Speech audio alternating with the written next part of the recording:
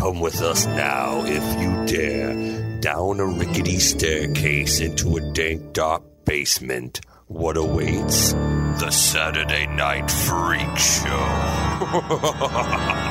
Hey, thanks for listening to the Saturday Night Freak Show podcast. We're a movie and talk show podcast that comes your way every Saturday, whether you're ready for it or not, in our quest for total world domination, which you can help us out with by going over to wherever you found us and hitting that like or subscribe button, because all of that stuff helps us get found by other like-minded individuals such as yourself. These are the Internet Radio Superstars. Happy New Year, Colin. Happy New Year, Holly. Thank you. Happy New Year, Sean. Happy New Year, Hallie. Thank you. Happy New Year, Michaela. Happy New Year, Holly. May it be better than the last two. I just jinxed it right there. Yes. Day one. Knock on everything. Knock on every surface. How dare you jinx us? Not even done with this year.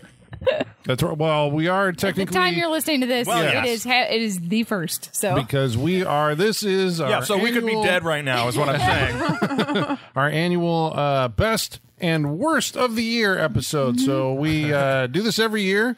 Except this year we're going to do 5 worst, 1 best, because that's how we were this year. Well, last year we had to do that weird thing where we... it was like a roundtable discussion of different categories. Yeah, because there weren't enough movies actually making it out. This year we have a full complement of movies have arrived in movie theaters and on streaming services. Yep. It was a lot more than last year. A lot more to watch this year than last year. Yeah, no, there was a lot that came out, a lot that was released, but the quality... Holly and I have figured it out. Yeah. It is 2021 is the year of cinematic mediocrity. Yes. Not everything. Most things were very middle of the road. And if you're wondering, what does that mean? It means you probably have movie fog. Yep. And movie fog is when movies come out and you don't remember them. And you're like, that came out in March? That came out. I saw that this year. That's movie fog. What's worse is that the movie fog this year is I watched that, I enjoyed it, and I still don't remember it. Exactly. Why is this happening? Exactly. My top 5 had the subtitle, The Year of Disappointment. So I was right there with you. Yes, because it felt like most things to me were disappointing this year. Not to say everything, but I think the good things feel so much better because they're in this field of mediocrity. You know what I'm saying? The things that were good, it's like, wow, something that's an A instead of a C+, finally. And the funny thing is that when I was doing my list, I was thinking about it and I was like, you know what? A lot of the things that I'm picking, they're not even necessarily the best of the year. They're just the things that made me feel the most this year. Right. Oh, that's what I'm going with. Oh, yeah. This is definitely not this is the best. Yeah. For us, this is no Sight and Sound 100 best anything. Exactly. No. We're going to get to some stuff here. Because I think I have tried to do that in the past, the most objectively that I think the best movie. Yeah. But this year I'm like, you know what? I'm just going to go with the subjective favorites. Follow your heart, Colin. Follow your heart. So, what we're going to do, we're going to tell you, each one of us has picked 5 best movies. We're going to go around the table and we're going to talk about them. And then we each have picked the worst movie of 2021. The worst experience. I mean, I'm kind of interested, the idea that it's the year of cinematic mediocrity, is it because a trend seemed to be this year relying heavily, maybe more so than previous years, on nostalgia? Oh, absolutely. Yes. That's a big part of it. That is a big part absolutely. of it. This was a big year for it, especially in a year when we were so...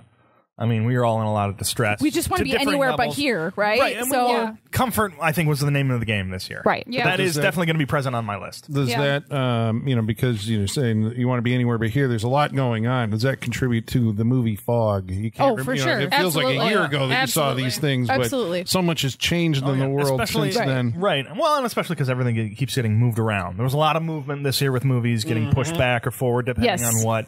Yeah, was No Time to Die supposed to come out 2 years ago? Yes, I'm pretty sure 2 years ago. In our Freak Show group chat, I sent you guys a picture because there was the big No Time to Die cutout at our local theater, and there was probably a half-inch of black paint, tape put over the release date because it kept changing. I could have gone up and peeled them all off. It was so thick, and it just said, and they literally only at that point committed to October. Didn't say what year. Just October. Yeah. October it'll be out. I'll say the Batman did it best because in their trailer it came in coming 22 question mark 2 question mark. There you go. The Riddler's in this movie, but also genius. The world sucks. That's genius. That's genius. It's good job. They're we're just riding with it. It'll get there. We promise. It's made. Yeah. You'll see it. All right. Well, somehow. I had a little warm-up question to get us going here. I love it. We'll go around the table, was the first movie you saw in your return to theaters after things started opening up? A Quiet Place 2 was my first movie in the theater. See, I saw Tenet, but now I don't remember. That was this year, right? Wasn't it? Was it? Or was it last year? I think that was last They year. put it out. Tenet was last So year. it was. Yeah. Was it A Quiet Place 2? I don't know. I've been Mine going. was. Ooh, that may Mine have was. been it. As long as movie Yeah. theaters were open, I was. I going saw to A the Quiet movies. Place 2 at the drive-in. So did but I. in With Friday the 13th. Yep. That was the double feature. Yep, that was a very weird double feature. Yeah, and I think the first thing I saw in a theater though was Candyman. So Yeah. late. I was pretty late to returning. Yeah, I remember sitting because I think I saw A Quiet Place 2 by myself, but I remember sitting in there in the theater and every trailer that came on, I was like, I can't wait to see that. It was like that was going to be my question. Was, like- did it color yeah. your perspective? Oh, yeah. Because I was I was like, "Fuck yeah, we're back, baby! Yeah. I got it. Like this is amazing." I was like, yeah, I can't wait for Jungle Cruise. Yeah. Like, what the fuck? And I was like, Movies are big again. I was like, I got my icy, I got my popcorn. Right? The world is right again. Everything's gonna be okay. And then somebody over your shoulder goes. What about you, Sean? What'd you see? And what was your first thing back? I believe it was A Quiet Place 2, Yeah. and if it wasn't, it's one of the movies on my list, so I can't talk Okay, about all right. Yeah, Well, I saw it at yeah, the we'll get to drive-in, it. but that's the thing. Like, the movie-going experience has changed so much. You're saying there's somebody coughing over your shoulder, but my experience has been there's no one in No movie one there. theaters. Which I go to kind the of like movie though. and I like it's it. like, yeah. Well, I like it because it's like watching a movie in my basement. Yeah. But at the same time, it's like there is something to be gained, I think, by an audience reaction mean, to Yeah. a movie, which I but just it's- had with Spider-Man. I was gonna say, but it depends though, because like I saw actually Sean and I saw Spider-Man separately together, and We waved. We waved. we waved at each other. There was like a guy sitting by me that he was very obviously a comic book nerd, and I appreciated his enthusiasm. But then there was a very obvious like fangirl behind me, and I won't say who she was a fan of, but a very obvious fangirl behind me that like would not shut the fuck up. And I was like, God damn it! You're like, I didn't miss this. Like now I'm actually back at the theater because this bitch won't shut the fuck up. right. Yeah. Did not miss that. Was she trying to move in on your Tom Holland? Is that why you don't like her so much? She was like, I just love Tom Holland. No. Okay. Just checking. No, I've gotten over that. He's very young. Every movie I've seen has had like 5 other people in it. That's it. I have not Yeah. seen a movie Spider-Man with was the the crowd. biggest So one. yeah. As we can see. Yeah, there's quite a few people. So follow up, since we've all been back in theaters, how do we feel about the Nicole Kidman AMC theaters Okay. promo? We're going to This talk is a lot this about is the this. biggest We news need of the to year, talk about right? Talk a lot about this. Yeah. We need to Yeah. talk about that. Because I mean, I love her a lot. I love her, and it doesn't work for me. So who is this for? Okay, my I biggest. can't talk about this unless we talk about a specific movie. Okay. And there's a lot of folks probably listening to us. They have Regal or Cinemark or whatever, but AMC, you've Okay. probably But this has seen the become like a ad. meme. But Colin. I will, It's but spread. I will say, my biggest thing with it is why are you showing this to me before an AMC movie? You already got me here. Yeah, I'm already in the theater. My ass is Why- in the seat. I why bought the is- Do you ticket. remember when they In used fact, to the have only people are seeing them are the diehards who are going back to the theater. Right. I don't need convincing. You don't There have was- to show this before the movie. I'm already here. I did like it when they actually for a brief period of time there had like the director or stars Yeah. before the movie, like thank you for coming to the movie, right. you know, Yeah. that kind of Yeah. thing. Except when it was just like, ooh. It was this always is- M. Night You were Shyamalan. contractually obligated to do this, See, weren't you? I liked John Krasinski's before A Quiet Place too. Yeah. Yeah, He seemed very Thank you sincere, and I back was to like, the "Oh, movies. John, I'm happy to be Yeah. here." Right. with But you. I mean, do you remember when the AMC's like they used to? Because I used to work at a theater chain that was bought up by AMC, and I remember like when they Same. would put everybody in those white and black suits, and then they gave you the vests, and then I was out of it by then. Thank God. Did you have the hat? Did you have? I had the berets? hat. I had the hat. My outfit was, I don't know what yours was, Colin, because Colin and I both worked at the same movie theater many years apart. And it was Kirasota's when you worked there, right? Yeah, okay, yeah. it was Kirasota's when I worked there too. It was the worst fucking uniform of all time. White button down shirt tucked into black pants with the cummerbund. Oh, we And didn't it have the cummerbund. Oh, we had to wear it. And it had to be a short sleeve shirt. You couldn't wear a long sleeve shirt. You guys and look goofy. a bow tie and a newsboy hat, and it was all maroon. wow. It was all maroon. That's bad. And an apron too. Like I If you were said, when I behind was- concession, it I was very going for bad. it. Do you remember the AMC like had in place of the what the Nicole Kidman thing does now? Yeah. They had like the staff. Yeah. Or whatever, they went around and filmed a bunch of staff It was doing weird. stuff, and like some They're filling usher drinks. who looks Yeah. like he's 13 on the radio, you know, Yep. talking to someone. There's a cleanup in aisle 5 or something like that. They also had that like bouncing circle that would go around and do things Yeah. too. Oh yeah, that was Yeah. their mascot for a while. Yeah. And then it just turned into every character from movies and Yeah. attacking, and then it was Yeah. the Matrix. I guess yeah, my- I like stuff. that one. My thought is like, do people younger than us like know or care about Nicole Kidman? You know what I'm saying? Like, it's not like she's. Oh, it's definitely for it's for people us exposure or older, and right? PR and stuff. well, she's a movie star. I She guess is, that's part of it. technically, It's yeah. like she's But is she a Hollywood movie royalty. star to Gen Z? Do they? trying to keep I think she's in kind of maybe the position that Meryl Streep or something was to you. You know, like she's I get what a you're lofty, saying. icon of cinema. But I'm sorry, Nicole, you've never been to a fucking AMC theaters in your life, like a casual person, and just watched a movie. Like, I'm sorry, you haven't. Die if someone got a picture of Nicole Kidman in that suit, just sitting watching a movie in AMC theaters. That would be. I love that suit. Yeah. Great. It's I a know. great suit. It's a great suit. I It's the know. one you wear, but It's the turn I just to the want to see someone camera. hanging out. Also, the Halloween costume next year. Like somebody's got to pull this Oh my off. god, I want to do that. Yeah, that'd That's- be great. Come on, And I saw the last movie I was Bert, at if you're had- listening. Yeah. The last movie I was at had like an edited version of that. I don't think it was the full length, or it used additional shots. Yeah, There there was is like, there okay, are so they cut-down are versions. like refreshing it. I've seen a short version on TV a few times, and it's very weird to see that on comes to TV. TV, too. Yeah, Very it's on weird. TV. Makes more sense than being at the theater, though. It really does. But It does. and I've seen it on a YouTube ad too before, like watching YouTube, and I was like, I cannot escape you, woman. Like I love you, but this isn't working the way you think it is. So that's a thumbs down for the AMC opening. It's grown on me because it's so ridiculous. You know what? It's just like it's gonna be like, oh, Nicole's here. We can Yeah. start the movie now. Like it's gonna get there just because it's there. Holly and I went to see Nightmare Alley together, and there was an extra long break between now our feature presentation and the Nicole Kidman thing. So at first we thought we weren't going to get it, She was convinced. I was like, no, you wait. but it was an extra long I'm just saying, pause. there's just a extra reel in here. We're getting to it. It's and coming. then when it started, we were both like, yeah, like it's just like. You just become fans now. It's just Yeah, like it's tradition. We cannot start this now until we Nicole hate love starts. it. Because now, because I quote it to my partner all the time. I'll be like, "We come to the movies for magic," and I'll just say like the weird shit like that to him Because all the here, time. heartbreak feels good. Yeah, exactly. Such a weird fucking line. It It's is. so I fucking get weird. it. All right, Nicole, I get it. You're right. We what's love weird- heartbreak at a movie. What's really weird is the movie she's watching while she's saying this. It's Wonder Woman and is it Creed and is it Jurassic World or and something? what was the musical with Ryan Gosling? Is La La that- La. La La Land. Yeah, it's very weird for her to be saying those things while watching those movies. You know? Well, all right. I That guess kind of makes sense with La La Land. Yeah. Anyway. So we're gonna start with our least favorite. Well, okay. So these are the No. top five. You're gonna start with your most favorite. Oh, movie? No, favorite start was with the last. 5. Yeah, we're gonna start with 5. We but said- we're we gonna said work least your way favorite. up. Sounds like Okay, I thought sorry. you meant our least favorite of the year. I'm So sorry. you're starting with number Yes. 5. Number We're 5. working our way to number 1, and then the worst movie of the year. Yes. Okay. All right. So who are we starting with? Colin, Oh do you wait, want to start or no? Rochambeau. I don't know. We should flip a coin or something. I did the last movie here, so why don't you go first? Oh, okay. Put I Sean will go on the first. spot, huh? There you I go. like Guess it. so. I like it. Damn, already they're ganging up on me. All right, number 5, coming in number 5, and like we said, this was the year of disappointment, and also we're kind of heading into the week where I watch movies. Like it's between Christmas and New Year's, so Right. I got The Power of the Dog. I still want to watch that. I got to finish. There's a bunch of movies I haven't seen, Yeah. but here we go.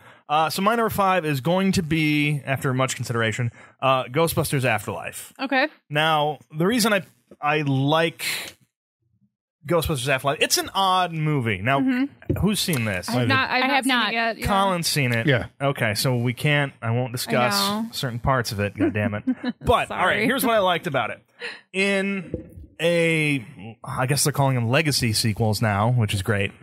In a legacy sequel, I think this movie did enough of it. I think it does a thing that you want it to do. Obviously, studios want it to do.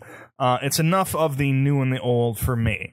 They introduced new characters. McKenna Grace is in this movie along with I Finn love Wolfhard. her. She's I love great. McKenna Grace. She's legitimately great.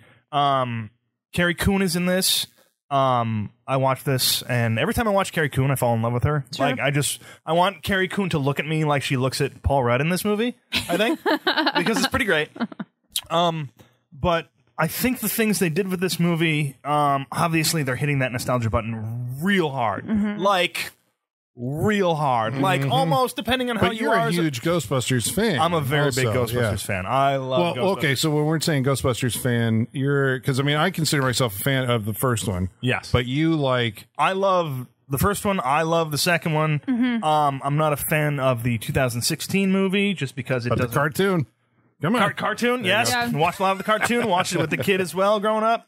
And I'm with you on this. I love 1. I love 2. I love the cartoon. Yeah, I Didn't love Didn't love the all-female. God bless them. Didn't love it. I know. You know what? If you made a funny movie or if you made a good movie, I'd be all for Yeah, it. absolutely. Yeah, I saw that one and I didn't care for it. And I'm Yeah. not even like a big Ghostbusters person, Right. so like if it's not hitting you and it's not hitting me, who is it for? You know what I'm saying? Exactly. I mean, I've got a prop Neutrona wand up in my office. Like, I'm a big fan. Okay, there it is. Like, okay. yeah. Nostalgia I'm like, blast. I love it. If I was ever gonna I've always said if there's if I could have any job in the world, I'd be a Ghostbuster because that just seems like something. Hell yeah. It's you know what? It's in the movies. It's made to be it's a exterminator. Like it is a cleanup role. It is almost a janitorial role, but for some reason, I think I'd be really good at it.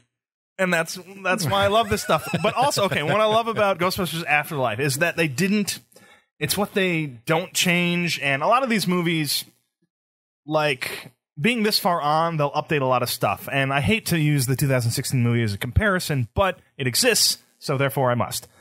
Certain things they didn't do, or did do with this movie, they didn't really update the technology of the Ghostbusters, which I think is a key thing for this, especially comparatively. They don't have like ghost guns and shit like that. That always felt good. It is the original stuff and the sound design of it, which they did really well. I mean, there's certain characters, like there's a lot of nostalgia in this. The way they end it sets up for what I think is a really good way to go forward if they want to do more movies. So, do you think there will be more movies?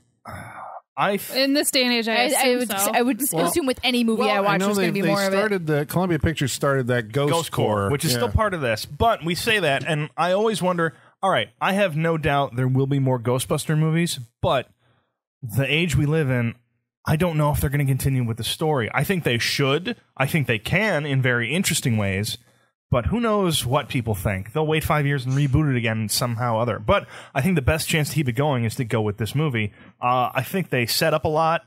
I like some of the new characters. Some of it's like pretty heavy-handed and cheesy as hell. And like I said, they hit that nostalgia button in one specific area very hard. And depending on who you are as a person, you may not like that. But it did... I think I told Holly my review was good enough with a big smiling thumbs up, and that's all. That's what I can say about Ghostbusters. I'm like, you know what? I'm not insulted by this. Cinematic mediocrity. And that's where we are this year. So, but good enough. But because of C that, plus, you passed. You know? Because of that, good enough is like good enough for me. Did you cry, Sean? No, I did. I did tear up at some moments. But not at the moments you thought you would, and I can't go into it farther because those certain moments I'm just like. And this is Jason Reitman, right? So Jason Reitman, yes, the son of Ivan Reitman. Yeah. Nepotism. He co-starred in Ghostbusters 2, did Jason Reitman at the beginning of the movie, if you remember that. But yes, so it he is has a history. He was banging around on the set while the other ones were being made. So this has turned into a family thing, and well, that's why I think people were saying like he's the one to carry the torch or whatever. Because I think anybody who's of his connection, with the original. Anybody, if you can write a good script and you can direct a movie, and it doesn't have to be Jason Reitman. Like I don't need the family's going to carry on the legacy. I don't care it's for not necessary, but it worked. Right. Also, I don't care for the toxic parts of this fandom because, as we found out in 2006, there are. It doesn't have to be a Reitman bringing it in. I'm not saying that the original Ghostbusters have to be in a movie, but there's certain things they can do. But I thought they did enough in this, and it was like, all right, made me happy. So, Ghostbusters Afterlife is my number 5. Who's next? Are we just picking or going around? We'll just go Michaela. All right. Bending the rules a little bit for this one. How dare you? My number 5 is Dexter New Blood. Love it. The only reason I can't put it higher is because as of recording this, episode 8 has dropped, so we still have 3 more episodes. Yeah. And you know, if you're a Dexter fan, you know they could really fuck it up still. There's still plenty of time for them to completely drop the ball. So, you know, maybe my review right now is going to age like milk in a couple weeks. Who knows? But I was so cautiously optimistic when I heard it was coming back because they didn't erase or retcon the last season. They continued off of it, and that ending was just so terrible. I didn't know how they could possibly make it good. And it is a fucking miracle that they have been able to create such a great season working with the pieces that were left of them at the end of season 8. It's Clyde Phillips, who was the original showrunner for the first 4 seasons, the best 4 seasons of the show. Okay. That's good. it loves its fans. Yes. But it doesn't feel like fan service, if that makes sense. No, it feels like this is what we owe you. This is what we should have given you the first time. And we're sorry. And it's like, I accept your apology. Thank you. Like, I'm just so happy to have you back. You're forgiven. Yeah. And I mean, I don't think this is a spoiler because it's been in all the promotional stuff, but Deb being his voice of his subconscious instead of Harry is so good. Those two have such great chemistry, and I love Deb as a character, and they're just like, that makes so much sense for that character. And the scenes that I am most compelled by in Dexter New Blood are those two together, always. And Michael C. Hall's killing it, as always. He's great. Like this, he is this role. This role is him. Like and if this is all he ever is known for, I think that's a great career, The writing is very good. It feels very familiar. I was really worried about the new setting in the snow because like Miami was like a character on that show. Yeah. But blood shows up so much better in the snow. And that is a big part of the show. Yeah. He's like upstate New York. Rural upstate New York. And it's so much better than I ever could have hoped it would be. And I'm glad there was redemption. Yeah, there is. And like we talk about the year of nostalgia, like they did it right. It feels like the old show, but and I don't know how they're able to do that with it not being in Miami. But it still feels like the old show, and like it. I miss the opening theme. I do too. I was going to say, I do too. Any Showtime people, if you're listening, I will make you a title sequence. Like I am so upset it doesn't have a good title sequence because the old one had a great one. Kind of weird. Like this year, for some reason, just to maybe separate it from the other seasons, they're like, we're going to shoot it in 235 to 1 widescreen. Yeah. I'm like, that's an unusual show. We're going cinematic with this year's Dexter. And you're a huge... I am a big Dexter fan. Yeah, like, how big, Michaela? I have a big Dexter tattoo. Yeah, you do. And like, I mean, like if you're gonna revive a show, you should revive a show that failed, right? Like if you're gonna remake something or at least reboot it, it needs bad taste. Yeah, it needs to be something that failed. I would say that ending failed. Like that ending like ruined the show for so many people. So many people, if they do rewatch it, will stop at season 4 just because they know, like, I'm gonna get hurt again. Like, and do you think they felt that and they're just like, we gotta bridge the people from 4 who dropped off to here? Yes, because this connects back to 4 a lot. Okay. There's major connections to season 4. Like, I want to talk about something that's really spoiler. Taylor's just covering her eyes like, I have so much to talk about. A character from season 4 comes back in the show, and they brought that character back and shot new scenes, and when you see it, it just like chills down your spine. Right? And Clancy Brown is the big bad, and he's perfect. Fucking good. That seems like a good big bad. Well, he's so good. And like, so Dexter has a new big bad every season, right? But I think, is my number 2 right behind the Trinity Killer right now, because he is him and Trinity are the only people that have ever been an even match for Dexter. Like this past episode that we watched, I was so sweaty because I was like, oh my God, he's 5 steps ahead of Dexter, and that never happens. Like Dexter always has the upper hand, and so when you see him get caught up in the other person's trap, you're just like, this never happens. Yeah. So I'm curious to see how they end it. I think they might be setting up for a spinoff if it's going where I think it's going. I don't know how I feel about that, but I'd be fine if this is the end because it's been so good. But I feel like no one's talking about it. I feel like it is like a completely underground thing. I think they're waiting for the end. Yeah.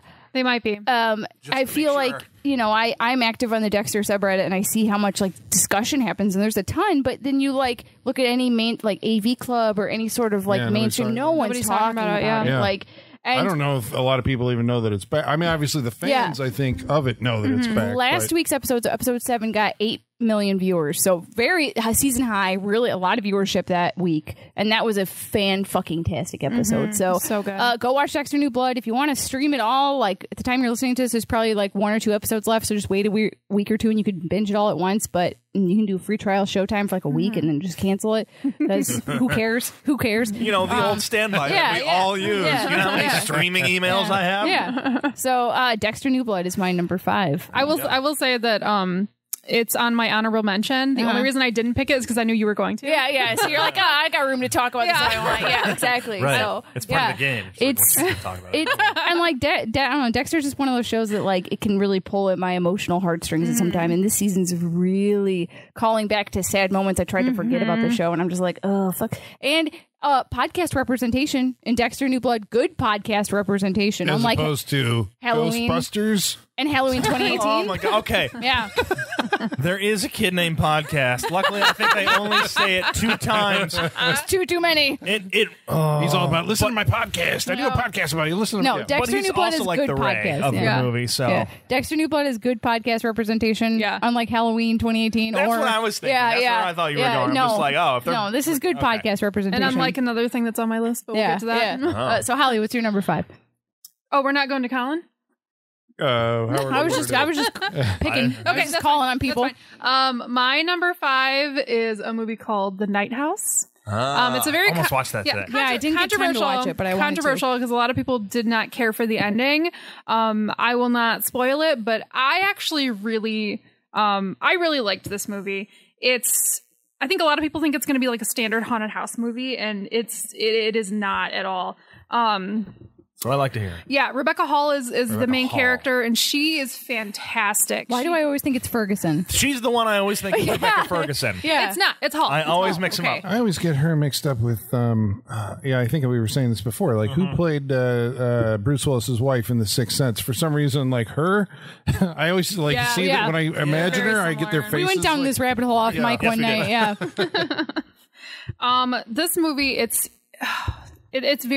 dark and ominous. There's definitely a supernatural aspect to it, but it is not your standard haunted house movie. It's a lot about grief. It's a lot about mental health, and that's why it really speaks to me.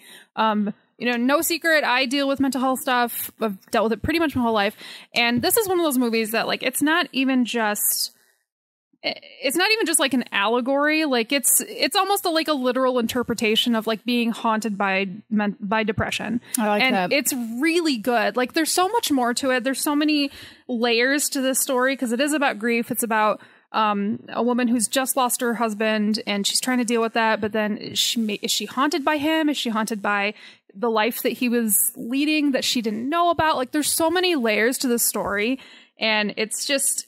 It really spoke to me. I know Colin didn't care for the ending. We talked about it a little bit. I liked Rebecca Hall's performance is worth singling out in this because spectacular. the way that she's like this extremely cynical, but like dealing with her grief head on. Right. And that's abrasive, I guess, in the way that It's really that people abrasive, but it's relate, so it's so when she's telling believable. other people. Yeah. It's so believable. Like I guess that's what I hadn't seen in a movie She's before. kind of out and open and Yeah. genuine, like talking about it. She's just Yeah. fucking That's- fed up. Right, that's what I got from the trailer. Yes. Because she explicitly Yeah. talks about her husband and everything from what She I saw in does. the trailer. She's very in your face about it, but not like in a non-believable way. Right. She's Like just it's this is how it is. right. She's like, yeah, my husband fucking died. Like, what do you Right. want me to do? Like, it's very believable. It's Yeah. it's like the grief in this movie. It's a lot to deal with. Yeah. So like, if that's something you're dealing with, maybe wait a little bit. But yeah, it's such a great. It's such a great. It's not a feel good movie, but like because I felt seen watching this movie. If that makes sense. Well, that's what makes No. you feel better than that. Like You could just I call get this that. the You know feel good movie of the year. Like it's not happy, but at the same time, I was like, wow, that's it. Like There's a movie on my Yeah. list I felt that way Oh yeah, about. because you're all just like somebody knows. Yeah. somebody knows how I was I like, feel. they get it. Like there's some clumsiness in the writing and the storytelling in this. Like I said, there's like supernatural aspects that go in different directions, and it's kind of like a misdirection. But it's you just don't know how it's going to tie together. And it's a little clumsy, but I think it works. There's some really like legitimate scares. There was some moments that actually like I don't want to call them jump scares, but because I feel like they deserve more credit than a Right. standard jump scare. But they were like very good. They were very well done. Minimal effects, but they're really good. Like they contribute to the scares. Like it worked on me. Yeah, I really liked this movie. It was one of the first movies. Like I tried to watch a lot of stuff in the last few months, trying to prepare for tonight, and that was one of the top of my list. And it was one of the first movies I watched that I was like, okay, finally, I'm watching a good fucking movie this year. Like it just, yeah, it spoke to me. So, like best quality movie, I don't know. It's probably not on anyone's like best list or anything, but it spoke to me. I enjoyed it. So yeah, The Night House is my number Is 5. this going to be like, how you and I have talked about, like, if we're watching Closer, that means like we're mentally like in a, Yes. like it's a red flag movie. Like, Yeah. if I'm telling you I'm watching Closer, you should probably like check on my mental I don't know health. if you guys Is are you like this going to be familiar on? with that? Is this going to be on that list I of remember like the movies? conversation we Yeah, had yeah. about it. Michaela and I, we discovered that one time that like, we're Closer is like our mental health movie. It's like if I'm watching that, you should keep an eye on me. you should watch. Yeah. Seriously. I don't know what it is about Closer. Yeah. but it gets me. And if I'm Yeah. watching, Oh it, no, there's we had this issues. conversation during the Clive Owen conversation. Yeah. For Shoot 'em Up. Yeah. That's it. We talked That's about it. it. Right. Yeah. Clive Owen, and I'd Yep. never seen it, and you all lambasted me from being like, is he a good actor? I don't know. Yes, he is. Yeah. and you were like, have you seen Closer? Yeah. He's so good. Yeah. He's so good. So The Night House, number 5 for me. Colin, number 5. Well, I mean, I guess there's this. It's kind of interesting because it does seem to be like a trend, at least in the horror genre that we're watching right now, where a lot of movies seem to be like they are about like dealing with grief. Yeah. You know, like Yeah. that's the go-to thing. Like we're going to be Even scary, Dexter New Blood is about We that. all have Yeah. grief. Yeah. but that's do. like Relatable. how Yeah. horror is going to, and so of Because course, it's real horror. You know? grief is that what it? Yeah. It allows horror to be elevated, you know? Right, if, it's, right. if it's dealing with something like Yeah, human like level Antlers, like that. which Yeah. is not my number 5. Oh, thank God. I was about to be like, I was like, Colin? seriously? No, I wouldn't. I didn't. You didn't have me for a fired, second. I Colin. was like, no way. Is Antlers going to show up? I was like, on Colin, I saw your letterbox review. I know you don't feel that way about it. No, but I really did, and I think this is a movie that's about dealing with grief and moving on from a loss. But we mentioned it before; it's A Quiet Place Part 2. Yeah. This was Yeah. the first movie, I guess. Yeah, that maybe it was the first one that we all saw. I think so. Coming Yeah. out of the theaters are kind of reopening or whatever. I don't know if that colored my impression of it. Did it make it better than it was? I remember really liking the first Quiet Place Yeah. Yes. movie Very quite good a bit. movie. I think our best of the year for 2018, you can hear us talk about I think we A all Quiet pi- Place because I think it was on most of our I was going top. to say either we all picked it or a lot of us picked Yeah. it. We talked about it. There's Did something we all like, just see it together as well? We did. first We one, all yeah, saw it we together. did. Yeah, Yep. we did. there's something like John Krasinski as a director.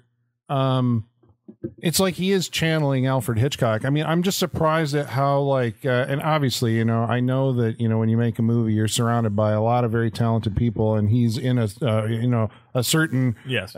stratosphere, right, where Yeah. you have access to all this stuff because of all the past things that he's done. But I'm just always kind of like I'm like, this guy's a real director. Yeah. It's like you think of him as like a comedian or an actor, but it's like, clearly he's got the goods to actually deliver here. I Right. like that the second one brings him back a little bit at the, the very cold beginning. open, it might be my favorite part of the movie. The cold open is I fantastic. Yeah. like that they brought him back. Yeah. Yeah, and that extended set piece is Car driving scenes like that stress me Oh, the man. fuck out. I'm sure Oh my there's God. a lot of CG employed in it or whatever, but Yeah. it's Oh, yeah. played out as a single But it's take, and a lot of it's effective. in But that. I Yeah. never thought about it. Like, aside from the monster, which obviously, but I never Yeah. thought about, like, what else is digital in this? I'm just Yeah. like, No, we Yeah. were. That would be It's scary. gripping. Yeah. Yeah. I guess so that it works. That's Yeah, why for always sure. those single takes are basically employed to try and like keep you in the reality of the moment as long as they can. And that one pulled it off.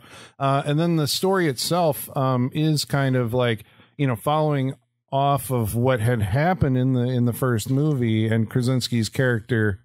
It doesn't survive. it is. I mean, I guess it's. I mean, if how you've you seen have the to set first, this one yeah. up. But the focus becomes more on the kids, I guess, and then there's Yeah. they meet Cillian Murphy, who's like the new Love character in him. this. Love him. Yeah. Love him as an actor. I like him as an actor, Yeah. but I was, based on the trailers, I was Yes. curious what they were going to do, because either you're going to have a fill-in love interest, to replace Krasinski, or he's going to be one of these guys post-apocalyptic that's going to be an antagonist. right, we're more dangerous than the monster. Yeah, Yeah. yeah. And so I was interested in what the movie did and how they utilized his character. I was I was like, oh, this pleasantly is yeah. surprised. I'm like, Yeah. He's like a stepdad who's trying. yeah. Yeah, right, exactly.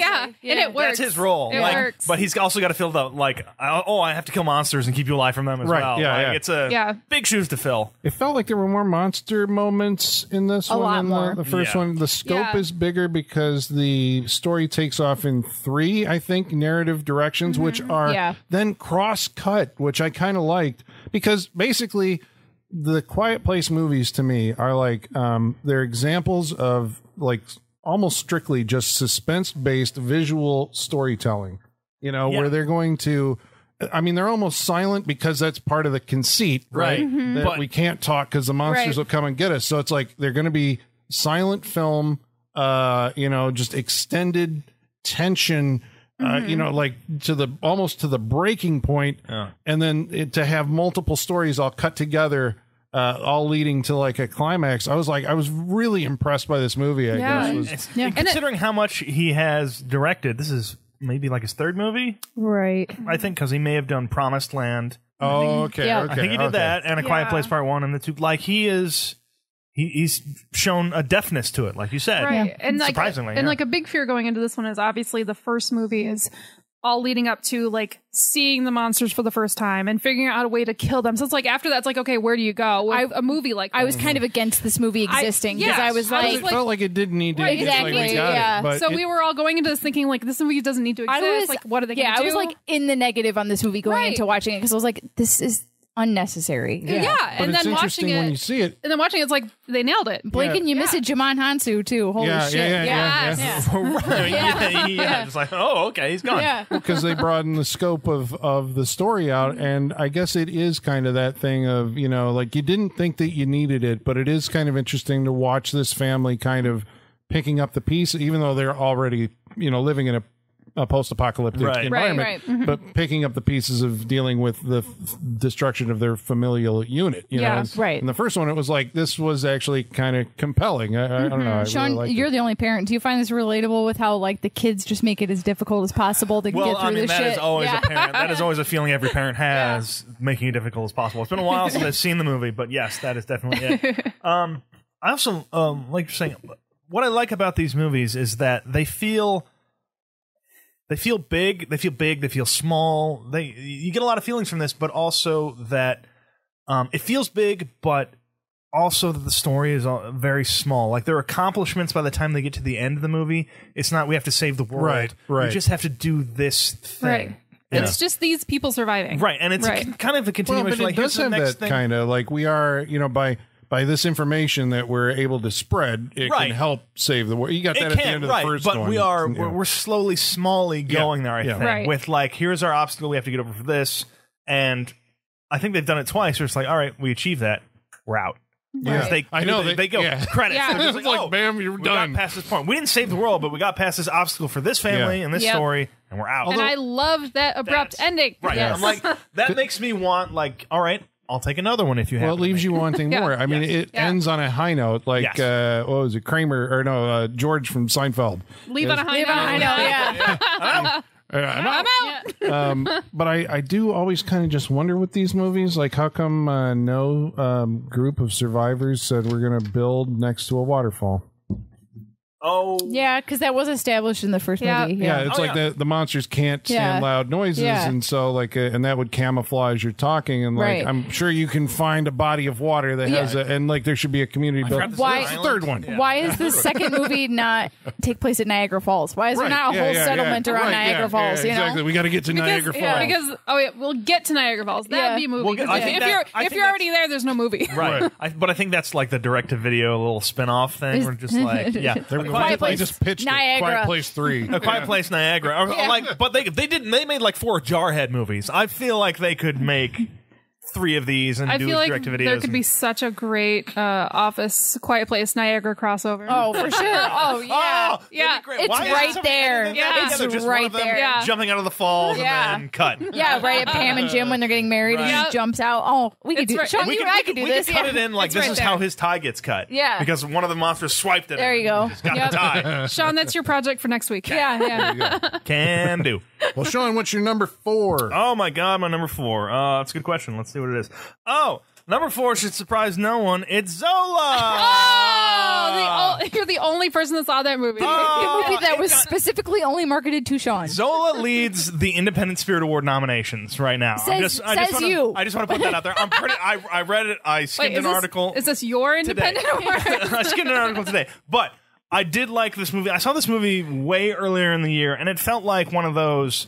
And we've been hearing about it ever since. And, like, really have. It listen, has turned into yeah. the law. Yeah, It's the longest running joke because Sean always brings it up, and none of us have ever even heard of it, let alone seen the trailer. I've seen the trailer. No. But how recently have you seen the trailer? I was back when he was talking about it, but I think when you were talking about it, I had seen something for it, Yes. like in a feed or whatever. But I told you that it was like a couple months ago. I was I just like walked into the room and it was on my TV, like the actual movie. I was like, what the fuck is this? Then I hit info. I was like, it's the movie. It's them. And then I sat there watching it for like 5 minutes. I'm like, this is the fucking movie he's been talking about. Like it was not at all. Watching for 5 minutes gives it, and you give it no shot to be. But it's a good movie. All right, I'm gonna give some background information. Okay. Well, what's it about? I know nothing For about the this people who have movie. never heard of it. Lay it on us. All right, hold on. I'm gonna give you the Present us with the Zola. the IMDb. Okay. Where to go? Okay, here it is. Zola, a Detroit waitress, is seduced into a weekend of stripping in Florida for some quick cash. She strips on the side. But the trip becomes a sleepless 48-hour odyssey involving a nefarious friend, her pimp, and her idiot boyfriend. But this is significant because it's like shenanigans ensue. Shenanigans ensue. It's like game night or whatever, date night. It's like one of those movies. Kind of, not as like there's no action scenes in the movie. This feels like a more smaller, down to it felt like Spring Breakers or something like that. Yeah, it is kind of like that. It's just like this is crazy based shit on, happened in a weekend. like some TikTok videos. No. This was based on here. I'll give you the Or thing. It was based on Instagram? a series of tweets about Okay. the whole Oh God, story. that's how you want a movie to start, based on a series of tweets. Does it Jesus actually say that at Christ. the beginning? I think so. Oh no! We're living in a postmodern You world. guys have to give it a chance. Okay, well, all right. Wait, so, who's in it? Who's in all it? right? So, it's an American black comedy crime film as described on Wikipedia, which accurately describes it. Okay. It is black comedy. Sure. One of the characters in it is from Succession. I think he also plays a moron in that one as Sure. well. So he's done some crossover here. You'll never get me to watch that show. Don't. I was like, don't trigger even- Michaela about yeah, Succession. you know my Succession I know. feelings. Oh, Yeah. all right. Well, let's talk about that She off has mic. very strong feelings about that. I want to know about that. Is All right. I just don't want to hear about it anymore. Riley Riley- Coe's in it. okay. Yes. Oh, I love her. Right. Yeah. Yeah, it's a lot. Yeah. That was unnecessary. No, I don't think it was. For as much shit as I've gotten about this movie for the past year, I don't think so, Holly. All right. I think her name is Janissa, Janicza. Janissa Bravo. She directed it.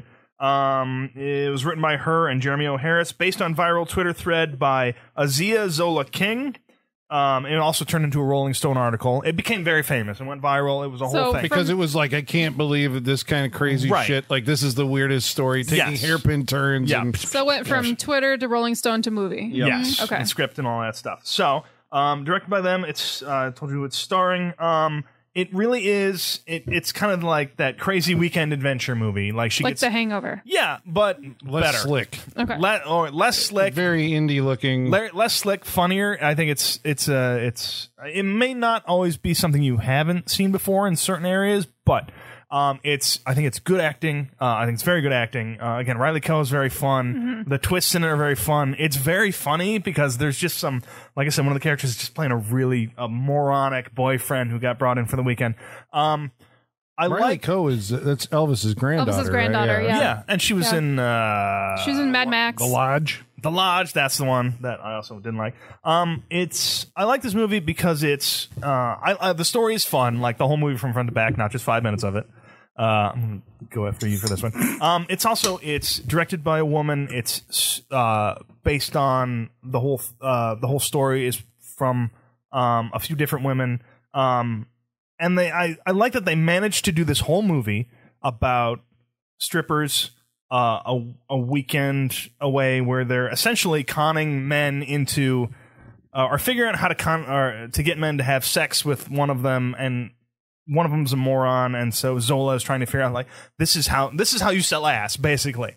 And they go through that, but they also do all of this without, I don't think there's one stitch of female nudity in the movie. Bravo. Right. Yeah. Which, look, I'm a big fan of female nudity, but Sure. No, yeah, I get it, but Time and place.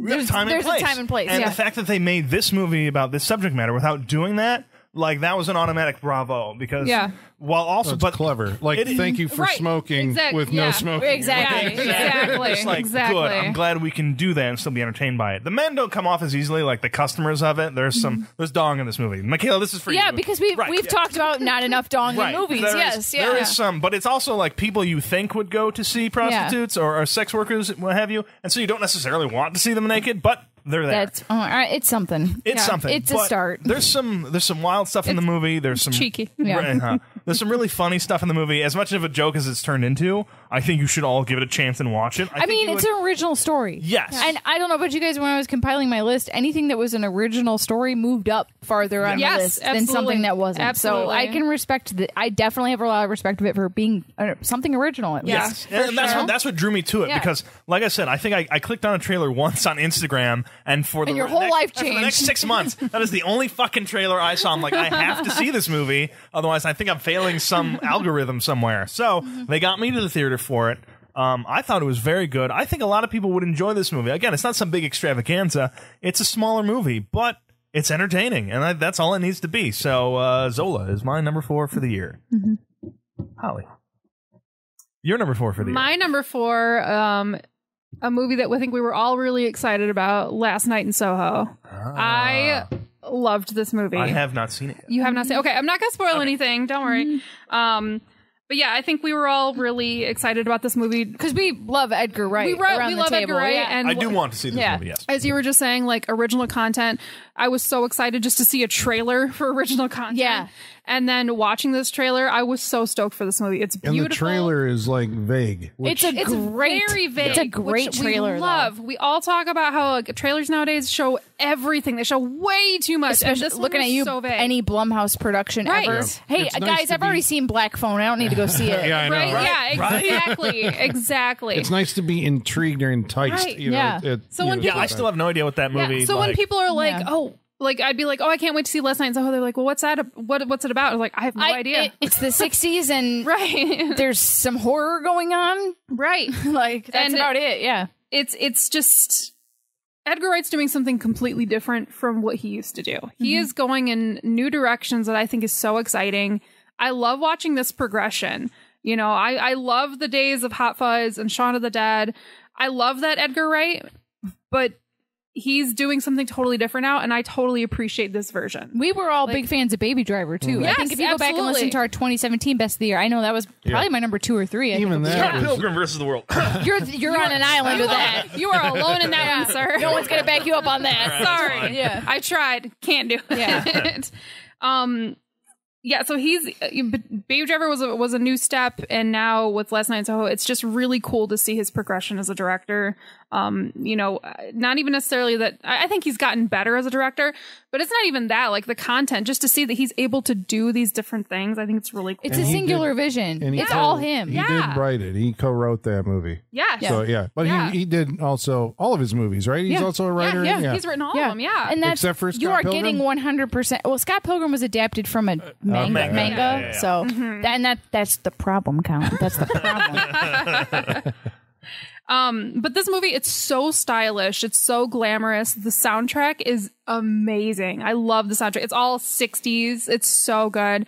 I love it. It's there's a seriously. very That's why I was cover of telling you to see. Downtown, That's why I was telling you to see it. I was trying not to like beat you over that too much with it, but I saw it before you. I was like, Holly, go see it, because I was like, I knew the soundtrack like from the jump. It starts with it, so I from knew the you jump. would be into it. Okay, but I gotta ask you though, Yeah. because how do you feel about Thomas Mackenzie's voice? Because that was a struggle for me. She's like a pixie or something. I mean, She's got like a baby voice, and it's Yeah. a little tough to And listen to. I know she's sometimes. from New And I know she Zealand, can't right? help it, but she's doing like I don't know. You know, I know in London there are different dialects based on what part of the city like you're and from. she's So- from like the country. yeah. Yeah. I didn't mind it so much because I really liked Jojo Rabbit, so I was already accustomed to her voice. She was an old too, wasn't Yeah. she? She was. Yeah, Yes. I still haven't seen that. Should have watched that before the show.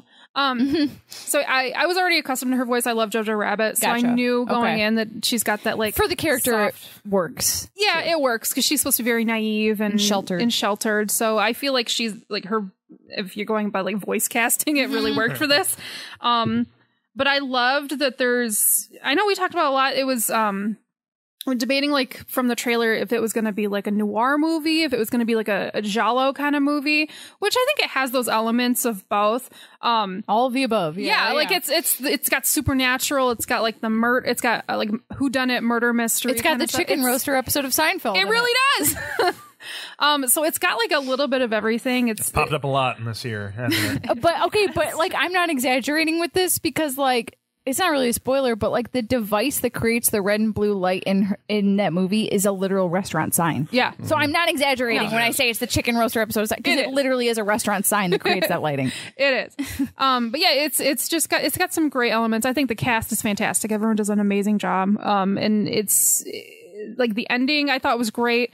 The storytelling is fantastic. It really does take you to places that I wasn't expecting, which we always appreciate in writing. I think every one of us here, we have a knack for predicting movies and we get annoyed by that. And this one did some things that like I wasn't expecting. I thought was really cool. So yeah, as excited as I was about Last Night in Soho, I was not disappointed. So Well, for the folks who saw the trailer and are still like on the fence because they don't know what it's about, what is the movie about? A fashion student goes to the big city and things go bad. Yeah. Yeah. I'm like, I don't know how else to say it without spoiling anything. I don't want to hear it. Yeah. Well, you know that there are things that take place in the 1960s and Yeah, things it that take does. place It in the- does go back and forth between modern day and 1960s. Yeah. So there's some back and forth. I won't say how or why, but there is a connection between both time periods. and there's a mystery. There is a mystery that connects them. There is, it's Blink and you miss it. Sam Claflin too. He's in it for a second. like a brief second. Yeah, I saw him in the credits. I was like, wait, what? Where was he? And I was like, oh, okay. When I backtracked, I was like, all right, yeah. But even that makes sense. Diana Rigg and Terrence Stamp, They're you know, I great. mean, obviously, like I think that's Edgar Wright looking back at like he's a film student, right? And so it's packed with kind of visual or thematic references to like all these London set thrillers and stuff like that, or dramas. But it's nice that he remembers, like obviously Diana Rigg and Terrence It's her Stamp last would be role like, too. big, Like it's her, yeah. and that's a good last. It role. is a good last role. And- Yeah, because I like that both of them, it's like for being, elder statesmen of the London acting scene, actually do have like roles. It's not Right, just yeah. like the Vincent D'Onofrio role. Or Yeah, whatever, exactly. It explains everything. It's like they have roles in the movie. Yeah, that are integral kind of- parts in the movie. And And for the audience, Diana Rigg, you might know her as Lady Olenna Tyrell in Game of Thrones, or Emma Peel in the original British Avengers way back in the day. But Yeah. she's been around for forever. She's fantastic. She's and wonderful. in this movie, she's especially great. Anya Taylor-Joy, she does fantastic. Yep. I mean, Terrence Stamp is great, especially because he Yeah. doesn't have a ton of screen time, but he's great when he's on screen. Matt Smith. always delivers. Excellent. I love Matt Smith.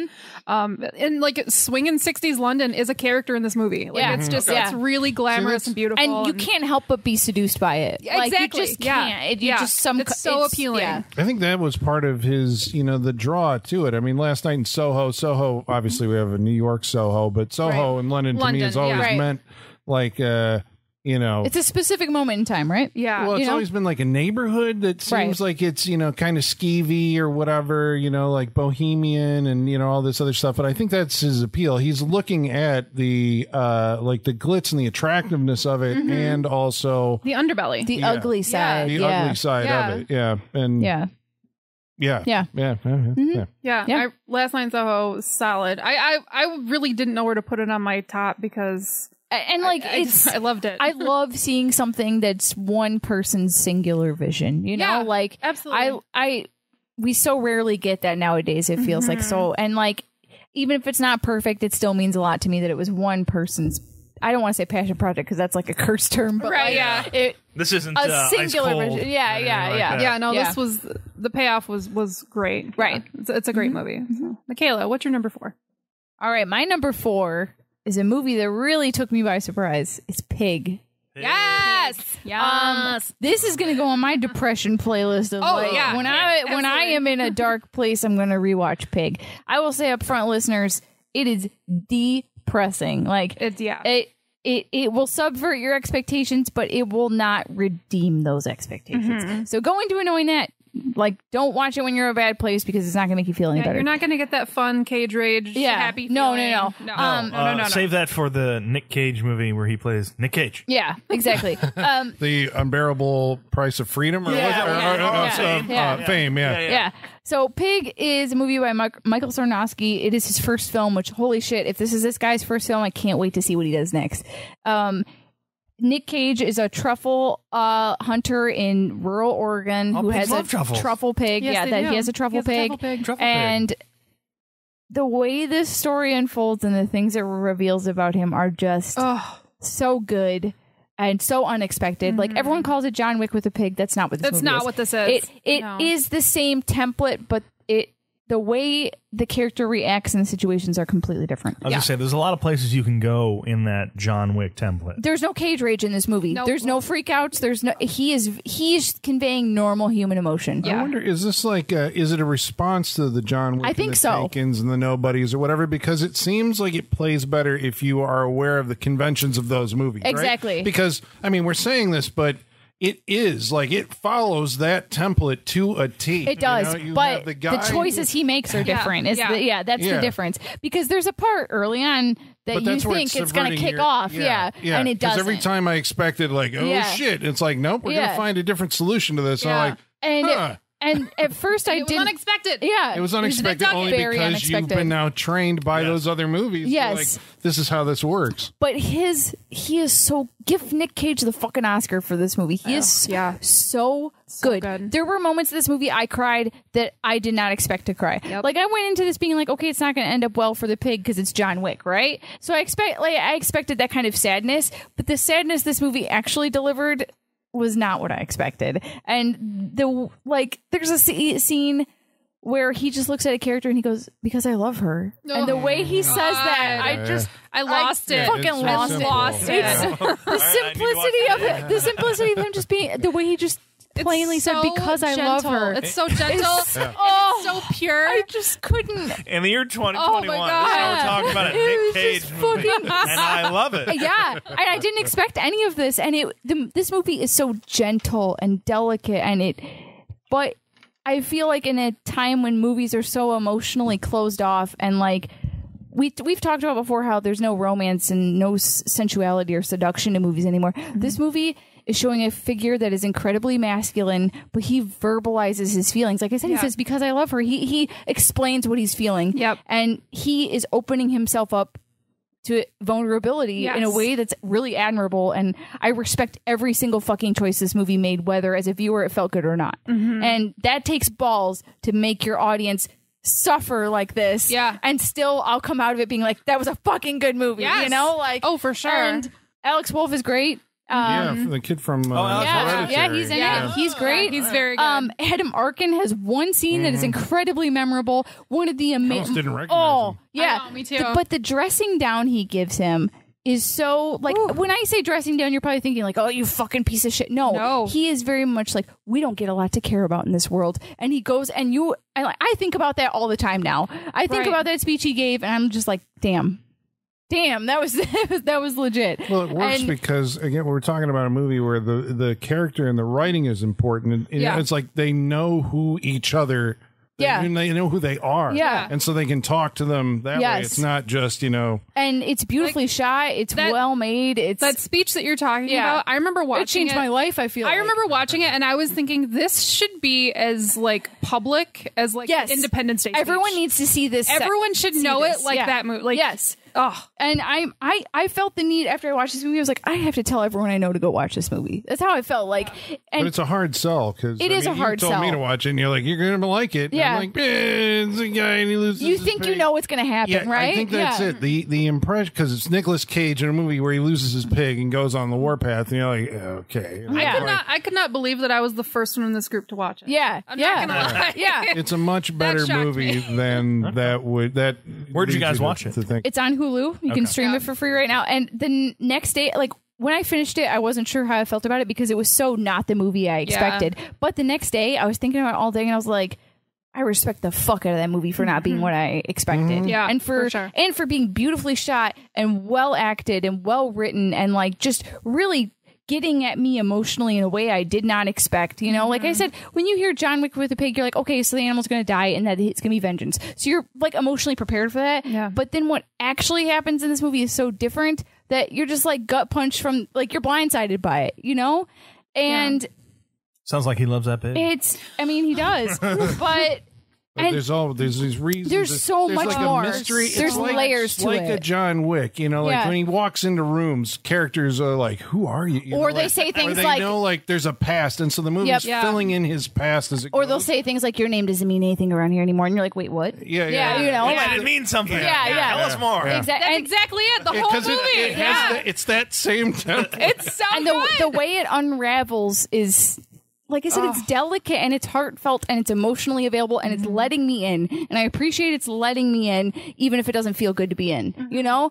And it takes a lot of courage to make a movie like this. And I respect the fuck out of that. Yeah. And there is a cover of Bruce Springsteen's I'm on Fire that plays a big role in this movie. And that was the final, like, I'm crying again. Didn't expect that. Like, I love that song. I hope you make those announcements while you're watching the movie. I'm crying again. And Toby's right next to you like, I'm crying again. Didn't expect that. He's never going to watch it because I watched it when he wasn't home. And then when he came home, I was like, oh, I watched Pig. And he's like, why are you an emotional wreck? He was like, how'd you feel? I was like, it was bleak. I was like, but I loved it. And he was like, well, I'm not watching that. And I was like, you should though. You're like, I'm devastated. Watch but it. but I like to. This is well documented that I like to leave movies being emotionally devastated. Oh, yeah, so if you absolutely. feel that way, like, I mean, Nicole Kidman said it best. yeah, Right? yeah. All right. I think we don't get any more picks. That's it. We're shutting down the full podcast stop. now. But Nicole this is- Kidman was right. No, she is right. Heartbreak does feel good here. It I does know. feel good in Yeah. this movie. But Shit. All right, we can never shit talk like- Nicole Kidman ever again. But Ever. like, if you would have told me I would have watched a Nick Cage movie this year that had a cover of Bruce Springsteen that made me cry, I would have been like, "What the fuck?" Like, I know. but the context, like that Corona got to your brain. the context the context of everything, but especially the context of that song is, and then this is another movie that's and we're out. You know, it's and we're out. done. Go watch Pig.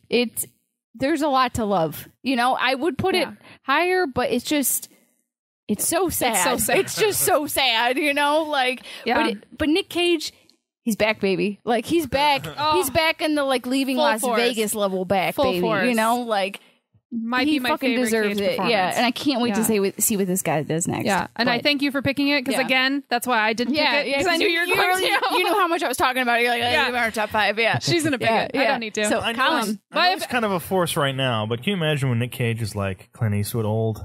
Yeah. Shit he'll be doing. I hope he starts Oh, I directing. can't wait. I can't wait. Sean, I think you would like Pig. I think you think should Oh no, watch it. I'm down. I feel like- especially you guys talking about. I'm like, I'm down for Pig. Yeah, Let's I watch feel Pig. like if I could leave now and watch Pig, I will just go watch Pig. have a movie planned that's like an upper to watch Right. after it. You know? And I feel like people should get a warning.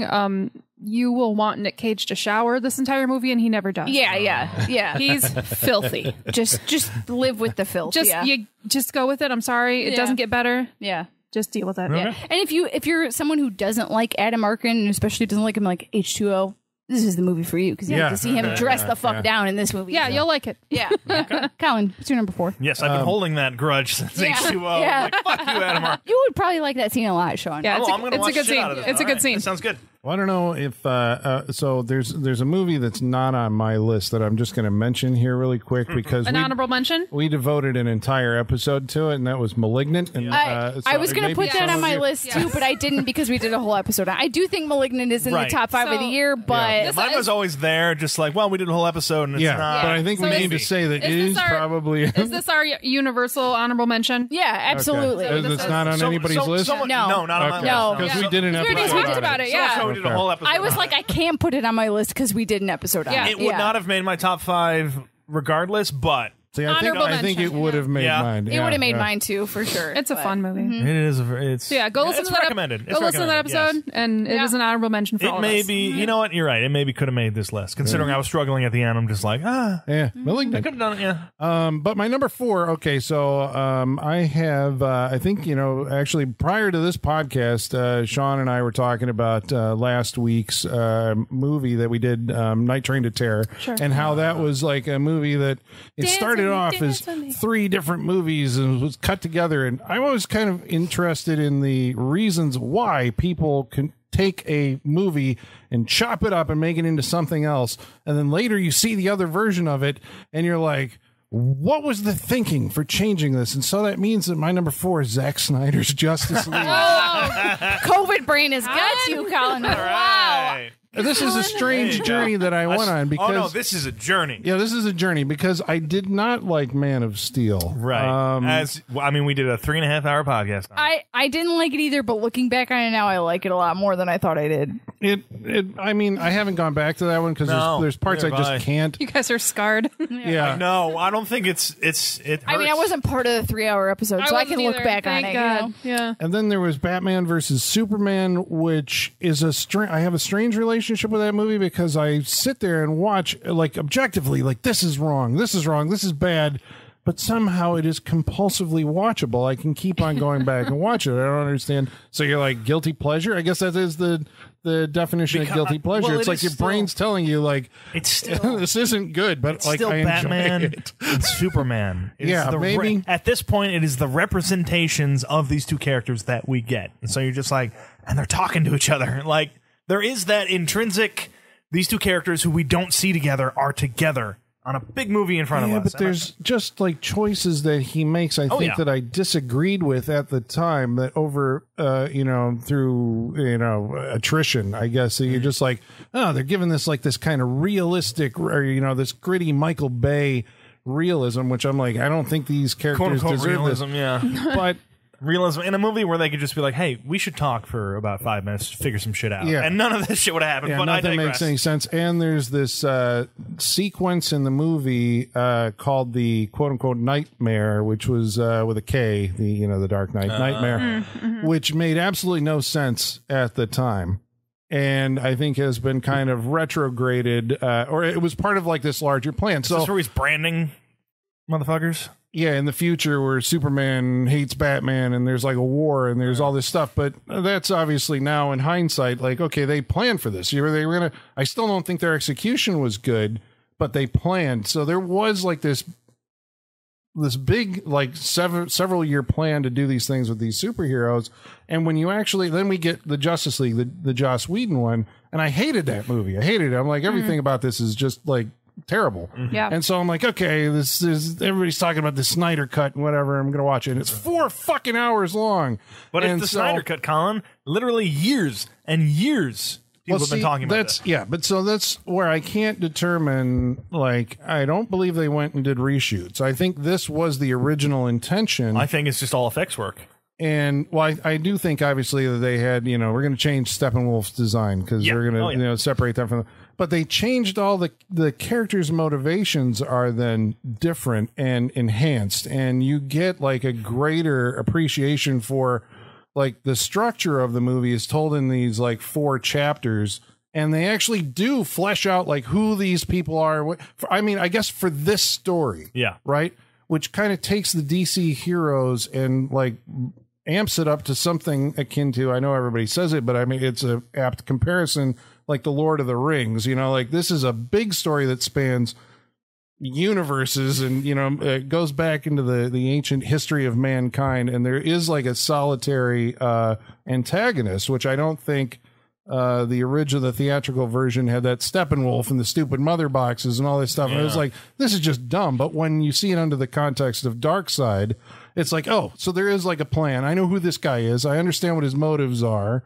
And I understand like how the team is like underpowered in order to have to deal with them. And so it kind of earns this, resurrection of Superman thing that the first one just kind of blew through. By the time you get to that in this one, you have gone through 2 hours plus of the movie, and it feels like, okay, we're finally, and it seems like there's more of a, like that is something that at least first half of the movie is building to. So it's like a 2-hour movie just building to even bringing him back. And then the second half is then how you deal with the antagonist. I think Zack Snyder still creates several sins of hubris because he adds these completely unnecessary sequences to the end of the movie that, I mean, this is the thing, right?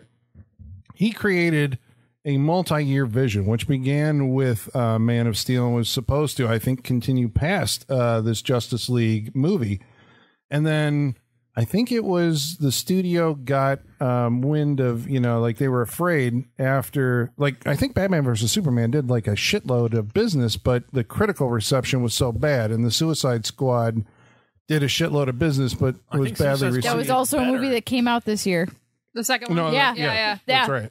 Movie fog. Forgot about And the that. first Yeah. one, I think now looking back on it, I think they re-engineered Suicide Squad based on how they had changed Justice League. So that would have been different. You would have had Steppenwolf in that movie, and they changed it because I think they were concerned with the Marvel movies, like kind of they were fun, you know, where Yeah. these ones are like That thing not called fun, yeah. you know.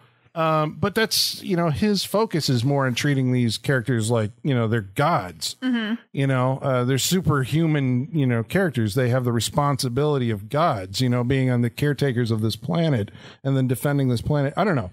I know I shit on superhero movies all the time. Maybe. Okay. So I'm like weeding out. I was like, is there a nostalgic attachment to me, to the DC characters over the Marvel characters? And that's possible because I grew up with the Super Friends and the, Justice League and all that stuff. Right. So I like seeing them, but I really appreciated that like the character of Cyborg actually has like a reason for being in this movie. He's like a That's helpful. significant part of this movie. And so like he has his own mini movie within it. And then the Flash, I think, also benefits a great deal from the restructuring. I mean, Wonder Woman, Batman, they all come off better. And then you just sit there going like, I cannot fathom the mind workings at Warner Brothers, who decided to take this 4-hour thing and hack it down into like an incomprehensible 2-hour thing, and then think that they're going to somehow compete with the Marvel machine. It just it blows me away. But I guess it's out there. It's kind of like the you have the alternate cuts of what was it, The Exorcist that Paul Schrader did, right? Or Rennie Harlan did the other one. And, beginning.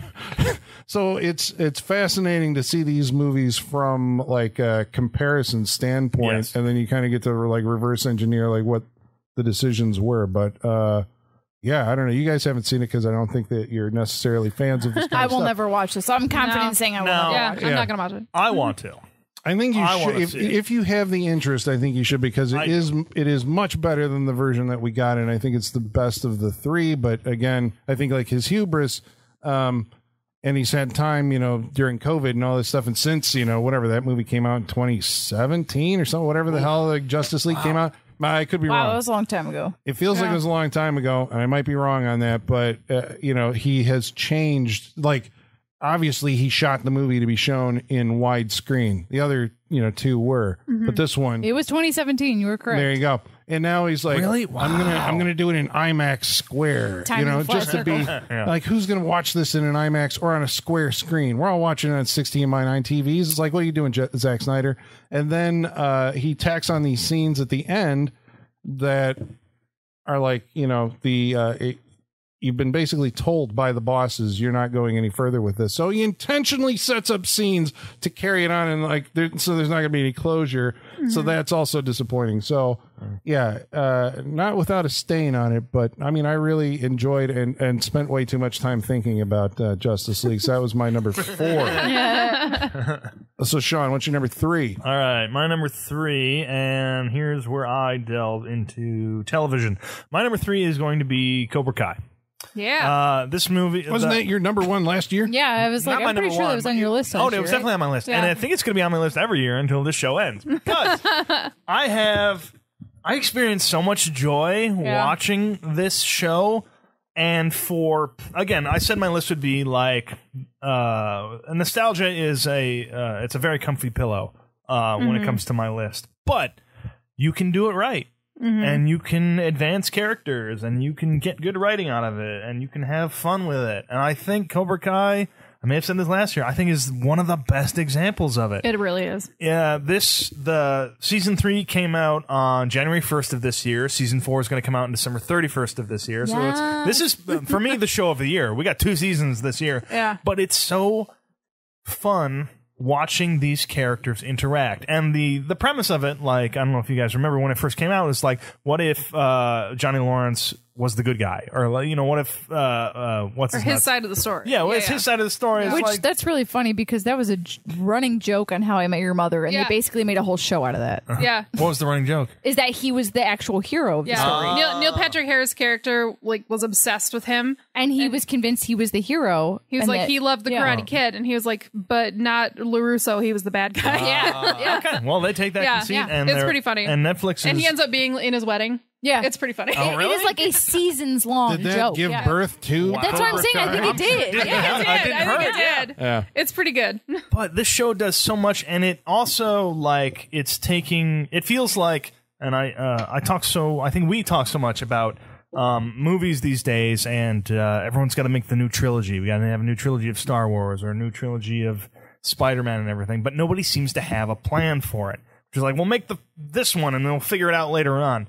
The Cobra Kai seems like it has a plan. It teased a little bit of spoilers here. It teased Elizabeth Shue for like 2-3 seasons until it brought her on. But then it did bring her back, and it's bringing back original characters from the first 3 movies, which I watched a ton as a kid. Yeah. And also, I have a kid who went through karate for 5 years, so he watched them all. And so him and me are watching it together now, and it's kind of the ultimate.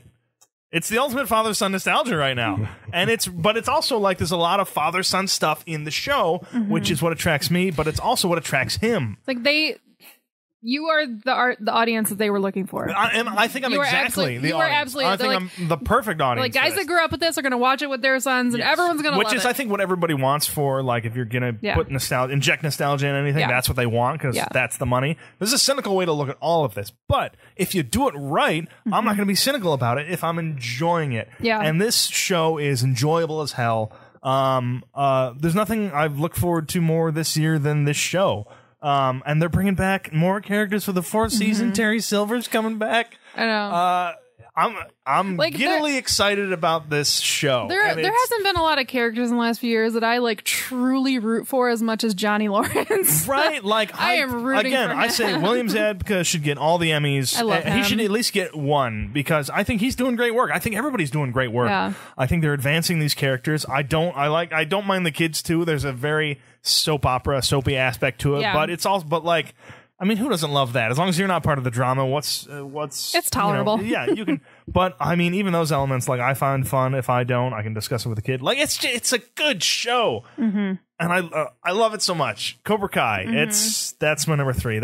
Everyone should be watching this and just have fun with it. Well, You can't especially if you're a fan of the Karate Kid. I guess, yeah. like, I'm curious. So, like, there's wait till Hillary Swank shows up. right? for the Yeah, fucking- in the It'll next happen, season. yeah. Yeah.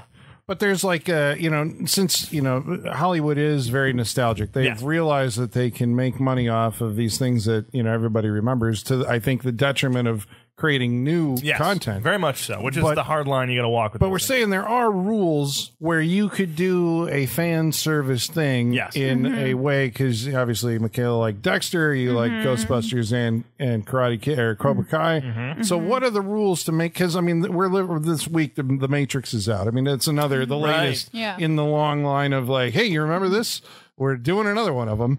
But what is it that makes What's the formula that makes it work? that makes Yeah. good ones work? Because I was going to say it's like, if I see Star Wars and they're making new Star Wars and they're bringing the original cast back, I don't want to see a movie about a new generation of people. I want to see the original cast. Right. Like it's the the new adventures of Luke Skywalker, Han Solo, and Princess Leia. Dexter has struck the perfect balance of that, right? Because there's a lot of new characters on Dexter New Blood, but there's just enough old characters and a couple surprises. But it's with still old about characters. that works because it's still about Dexter and his yeah. ongoing. But like Harry's not in this at all. Yeah. Like, and Harry was a huge part of the original series. but they're not like, handing the series off to like somebody else. Well, I'm hopefully. worried that's how it's going. I spin-off feel like earlier, they're so setting you up never for know. that spin-off is Right. what I think. for the Yeah. But in that same vein is this is about Johnny and it's about Daniel, Yeah, the it has- original characters. Yes. Yeah. You do bring in the new ones, the new generation, their their kids and what they're dealing with, but it is still centered around those characters that we want. Yes. because Yeah. their conflict is fueling the whole Yes. the reason for the story to Right, exist. right. But it does have new characters in there for it like splits the time. It feels like Yes. equally the drama between the drama with Johnny and Daniel, and then the drama between the kids. switching sides because there's different dojos and allegiances change based on characters that come in, and it's all centered around like the characters that we love, their growth. Yes, everyone's development. growing because Yeah. they're opposing, they're together sometimes, they fight, Yeah. they love each other. Like it's truly great dynamics, Yeah. and it really feels like a continuation from the movies, especially because they bring back and continue storylines with actual characters from all three of those movies. They're Yeah. not like, we're going to ignore this part, we're going to ignore this part. They're going for everything, and it feels like they're a great continuation of, like, it feels like we picked up with Good Friends. Yeah. 30 years later, it's like, there's, oh yeah, this and that. I guess the thing that I'm getting at with that is like the Matrix brings back the original characters Right, and right. has like, but it's like in the case of both the Matrix and maybe Karate Kid, right? Yeah. I was like, okay, you reached the end of the story. It's like you don't really need to go any further. Karate or Cobra Kai figured out a way, I guess maybe through a perspective shift. I mean, yes. It's like, okay, well, let's follow this from John. It was like, okay, Right. now I'm interested Well, again. yeah, it's not only that it's you're following the antagonist who's now the protagonist, but also they're at a new chapter in life. Before they were kids. And Yeah. now they're adults dealing with the pressures and everything that comes with adult life. So it's like you switch character perspectives, but you also you're in a new period of life. Yeah. You know? It's not Neo revisiting No. the Matrix. But, Right, but, exactly. but what makes it work for Dexter is that he had a decade of being dormant, right? So he Right. tried to grow. He tried to Right. leave this behind and be a different person. And you get little blips of that, Oh, like, but it's that right under the preservation. surface. But it's right there, right under ready the to crack, surface, and the yeah. whole series is about when's the pressure going to be too much, and Yeah. and Dexter's going to be It back. works. You Yeah. know, But the other Dexter shows like kind of were based off like the murder of the week. There was the Yeah. overarching, but this one doesn't have that. That's No. what the difference is. There's other dynamics at play took- that keep him interested. if you look at previous seasons of Dexter compared to New Blood, he knows there's another serial killer like second episode of the season. Yeah. This one, he still hasn't figured it out, Yeah, so and they've we're 8 changed the episodes in. structure Yeah, even. Yeah. the structure has changed, but the way the characters respond to the situation is the same. Yeah. Oh, it's good.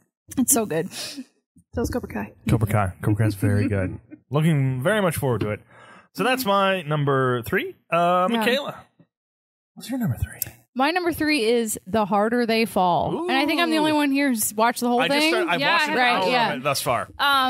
This movie's fucking dope. Like, it's just one of the coolest movies I've ever seen. It is just cool. For the hour It's- I've seen it, it's fun. It's like, okay, I'm sure we'll get into this. Probably not only is it the year of cinematic mediocrity, it is the year of 2 long movies. Yes. Everything is 2 hours and 20 minutes, 40 minutes. It doesn't need to be. Yeah. This movie is 2 hours and 20 minutes. It probably doesn't need to be. It does feel like a whole season of television condensed into a movie, but it's so fucking cool and it's so fun and everyone is so charming and so like talented at what they do that I don't even care. Like it is by James Samuels, who did he did like a short before that was similar to this story, but he was also an executive producer with Jay-Z and Baz Luhrmann on The Great Gatsby, which makes a lot of sense. Yes. Yeah, if you've seen The Harder They Fall, I'm it really makes obsessed sense. with that. This is the director. Yes. Okay. He wrote and directed this. And he is Seal's brother. What? Yeah. I was doing research for this and I was like, wait, what? And they look very similar. So That's so funny. Yeah. I was totally rocking out to Kiss from a Nepotism. Rose on the way here. Yeah. And it's about the Nat Love gang versus the Rufus Buck gang, and these are all real historical characters, but the story is completely fictional, which Right. I They think is even a say really at the interesting. beginning. Yeah. Because I say The people while are While real. the events of the story are fictional, these people existed. Yep, which I think is a really cool way to go with the story. Yes. Just be like, here's some real people, but we're going to completely make up a story. Right. This cast, absolutely stacked. Jonathan Majors, Zazie Beetz, Regina King, Delroy Lindo, Idris Elba, Lakeith Stanfield, R.J. Seiler, Damon Wayans, and Danielle Deadweiler. So many attractive people. It is. They are all heartbreakingly attractive, and they are all like you cannot help but be seduced by all of them because they are so cool. But they have this like foreboding kind of swagger that like they're a little threatening underneath the surface, but they're so fucking cool. And everyone has their talent, in the squad, and that's how they make up the gang. But everyone also has their own motivation for why they're doing their thing. And even the people that you're not supposed to like, you're like, I see their point, so you're like, I get it. It has great set pieces, great music. It is a singular vision. It is an original story. The cold open is fucking fantastic. It's a little sexy too. It is it gets very sexy. There's Yeah. some passion in this Yeah. movie. We're talking about that adult passion. Yeah. You don't see. There's some. Yeah. Like they're lingering. Like okay. Yeah. There's Sean, was the cold open not one of the coolest things you've ever seen? Like, I do you not just started remember? watching. Okay. You have to remind All me. right. There's Well, what's the plot of it? so Because I saw the Netflix thing, but yeah. I don't I don't want to say too much, but Nat Love is, I would say, the protagonist. that's like You're right. Keith Yeah. Stanfield. Yeah. No, that is Jonathan Majors. Okay. Cold open is great. I Yeah, just the remember. cold You're right, open. It's I good like. I setup don't for- really like the cold open. Kind of sets up the whole thing, so I don't want to spoil too much. But it's a Western vengeance story, I would say. But everyone in the gang has a different reason for vengeance. And Jonathan Majors is Nat Love, and he leads the Nat Love gang, and he's going to get vengeance on Rufus Buck, who is Idris Elba, and he's like the most wanted criminal in the West, basically. And like, if you've seen the trailer, you've seen the scene where they bust him out of the train car. Yeah. that jumpstarts the movie, basically, because now this most wanted criminal is loose, but everybody wants him for different reasons. And there's people that are in like quick draw contests with each other. There's like, that guy says he's faster than me. I will Yeah. fucking show him. Yep. It's great. Everyone has their own motivation, but they all come together to work on it. It's just so fucking cool. It's just a cool movie. I And love a it's- Western. Yeah, it has cool we music. Can't say, but it's a black western. It's a black Western. and it's really good. It is, and like, it is very much like an Edgar Wright, like, singular vision. Like, James Daniels clearly picked the music for Right, this the scene, music is- choreographed it, and there's just like, I thought the horses were dancing at Yeah, one point. yeah. There's a lineup where they're walking through town, and it looks like the horses are kind of swaying back and forth. Yes. Yeah. And I'm just like, I don't think they are, but it looks like it. Like it's It's down to cool. a thing where it's very cool. and it, like I said, it's a little long, sags a Yeah. little in the middle, but it probably would be better served as like a mini series on HBO. A couple episodes, but yeah. you know, Yeah. but everyone is having the best time making this movie. You can tell they're all enjoying it. Like, the cold open is great, and then there's a little bit of a time jump after the cold open.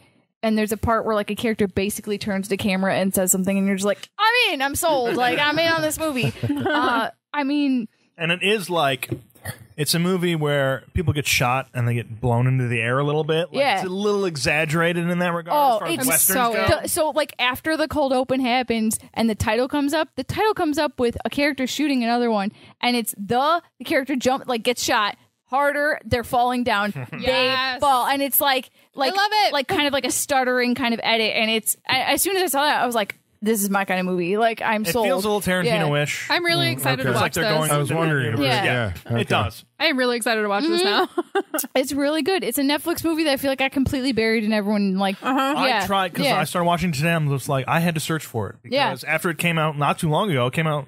Oh, I saw, it was one of the trending things on mine. Oh, it was was like 10 in, but it was Today, there, yeah. gone. I couldn't. I looked deep into stuff, and then the Netflix algorithm just buried it. Every year I have my gripe about Netflix. Yep. Okay, so this year's digression, the length of movies. too long. Okay, but you will sit there and binge an entire season of Cobra Kai in one day.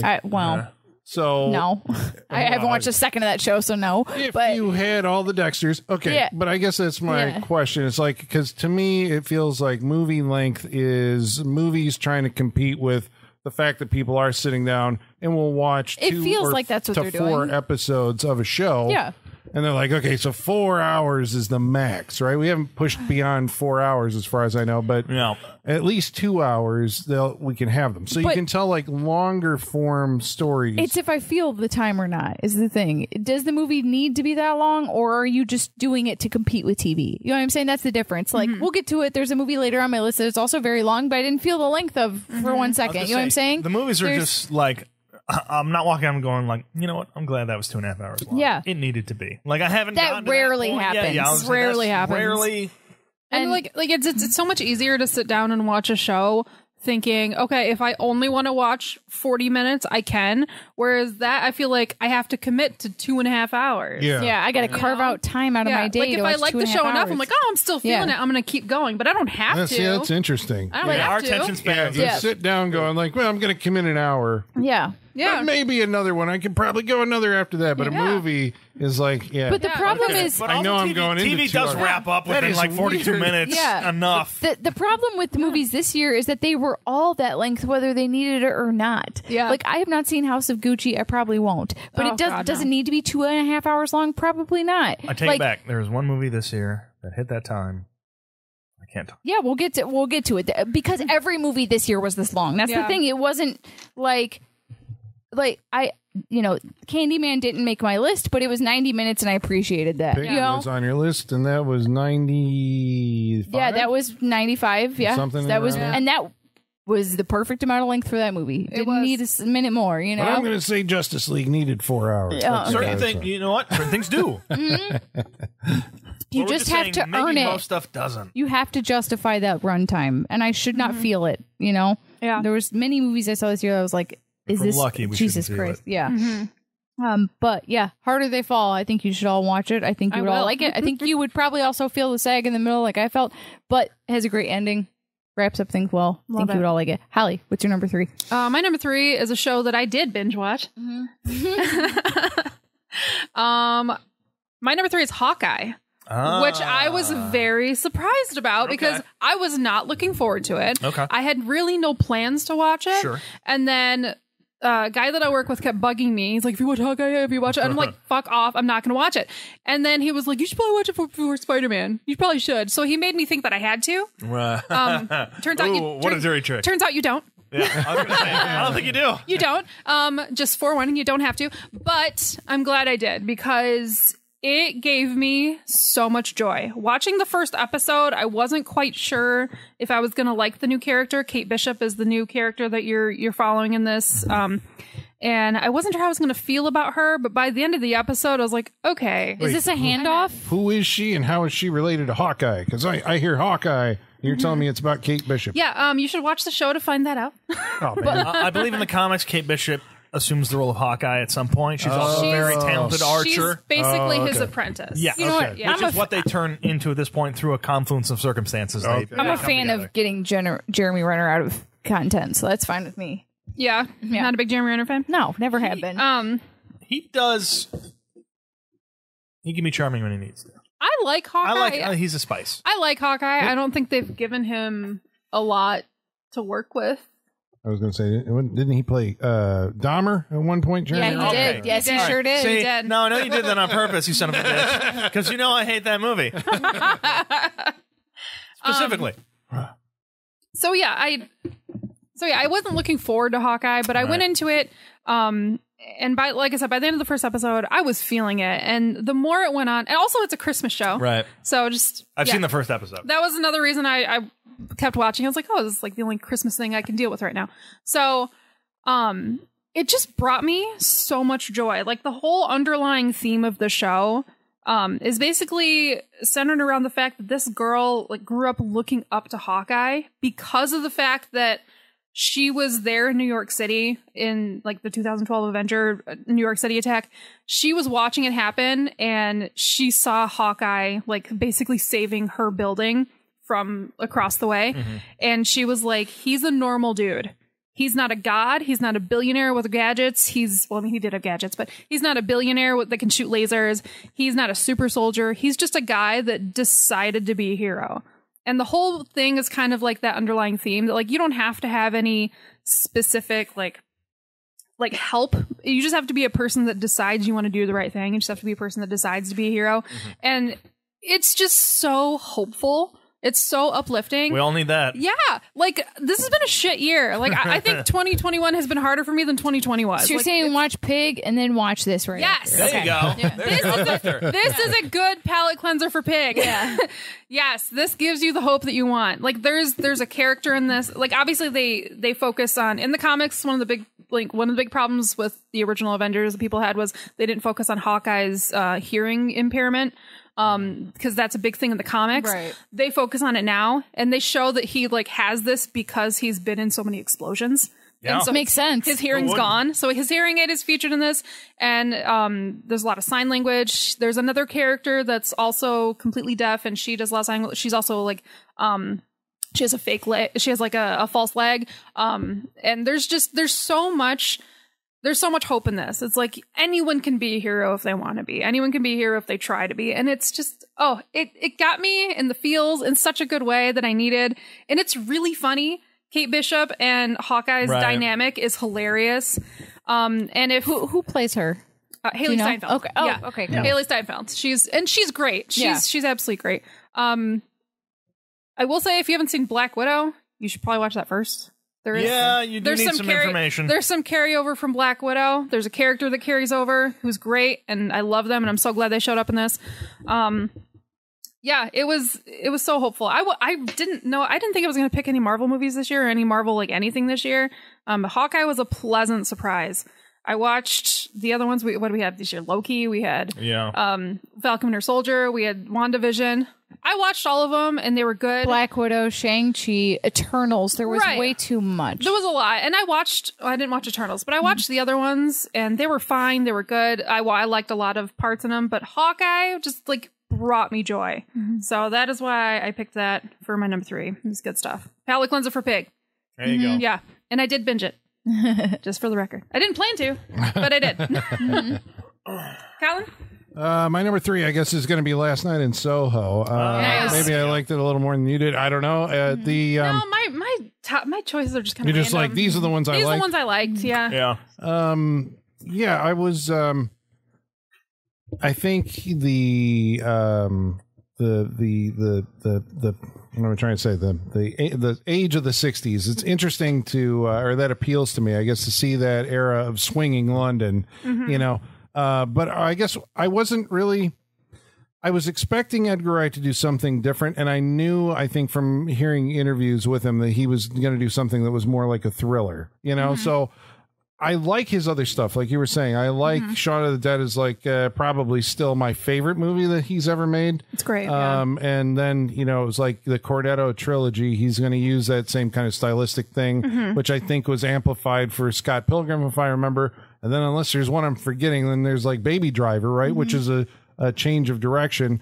And then into this. And then I was trying to think if there were, because I heard it's going to be like a Giallo movie. I heard actually in advance, because if you listen to the show, I'm a big fan of the Italian Giallo movies. What? That is brand new information. But I had heard that James Wan's making a Giallo movie this year. And then there was an image of this crazy looking, black gloved killer holding a unique stylized weapon. I'm like, what is this? And then that turned out to be Malignant, which I think has a debt in some ways to Giallo, but it's not actually a Giallo movie, right? It was like the year of Giallo fake out for you. Yeah, it was. But I think Last Night in Soho is closer than Malignant. Yeah, I agree. Especially the setting being at a fashion school. I was like, oh, this is a Giallo 100%. When I saw that, I was like, because Letterboxd is very divided on Last Night in Soho. Yeah. And there's a bunch of people being like, this isn't a Giallo. And I was like, well, you've never seen one then. Because it has a lot of similarities. It has a lot of the I hallmarks. got some Suspiria vibes, for sure. Because Blood and Black Lace takes place at a fashion show, right? Well, there's a lot of Giallos, have something to do with photography or fashion, right. or that. So it's not just the red and blue lights, right? Well, that really is only Mario Bava and Dario Argento, right. But it's okay, so he's employing that in this, but there's I don't know. I felt callbacks to, stuff like Blowout or stuff like Repulsion absolutely. or Hitchcock. And, I think there's not very many supernatural Giallo movies. So I guess that's where the comparison ends. Maybe what was it? The House of Clocks or whatever. There was one I saw that was, The Laughing Windows, House of Laughing Windows. The Laughing Windows. Anyway, I'll watch that movie. That's just like the Beyond, the end of the Beyond. Actually, it had Twiggy in it. Okay, Twiggy. Okay. But I thought this was this of the. I like this more than Baby Driver because I guess it was more up my alley. I like the whole kind of I can see that mystery thriller that. It's doing that thing. It's a convention of. Thriller movies where your character in the present is attached in some way to a previous event, right?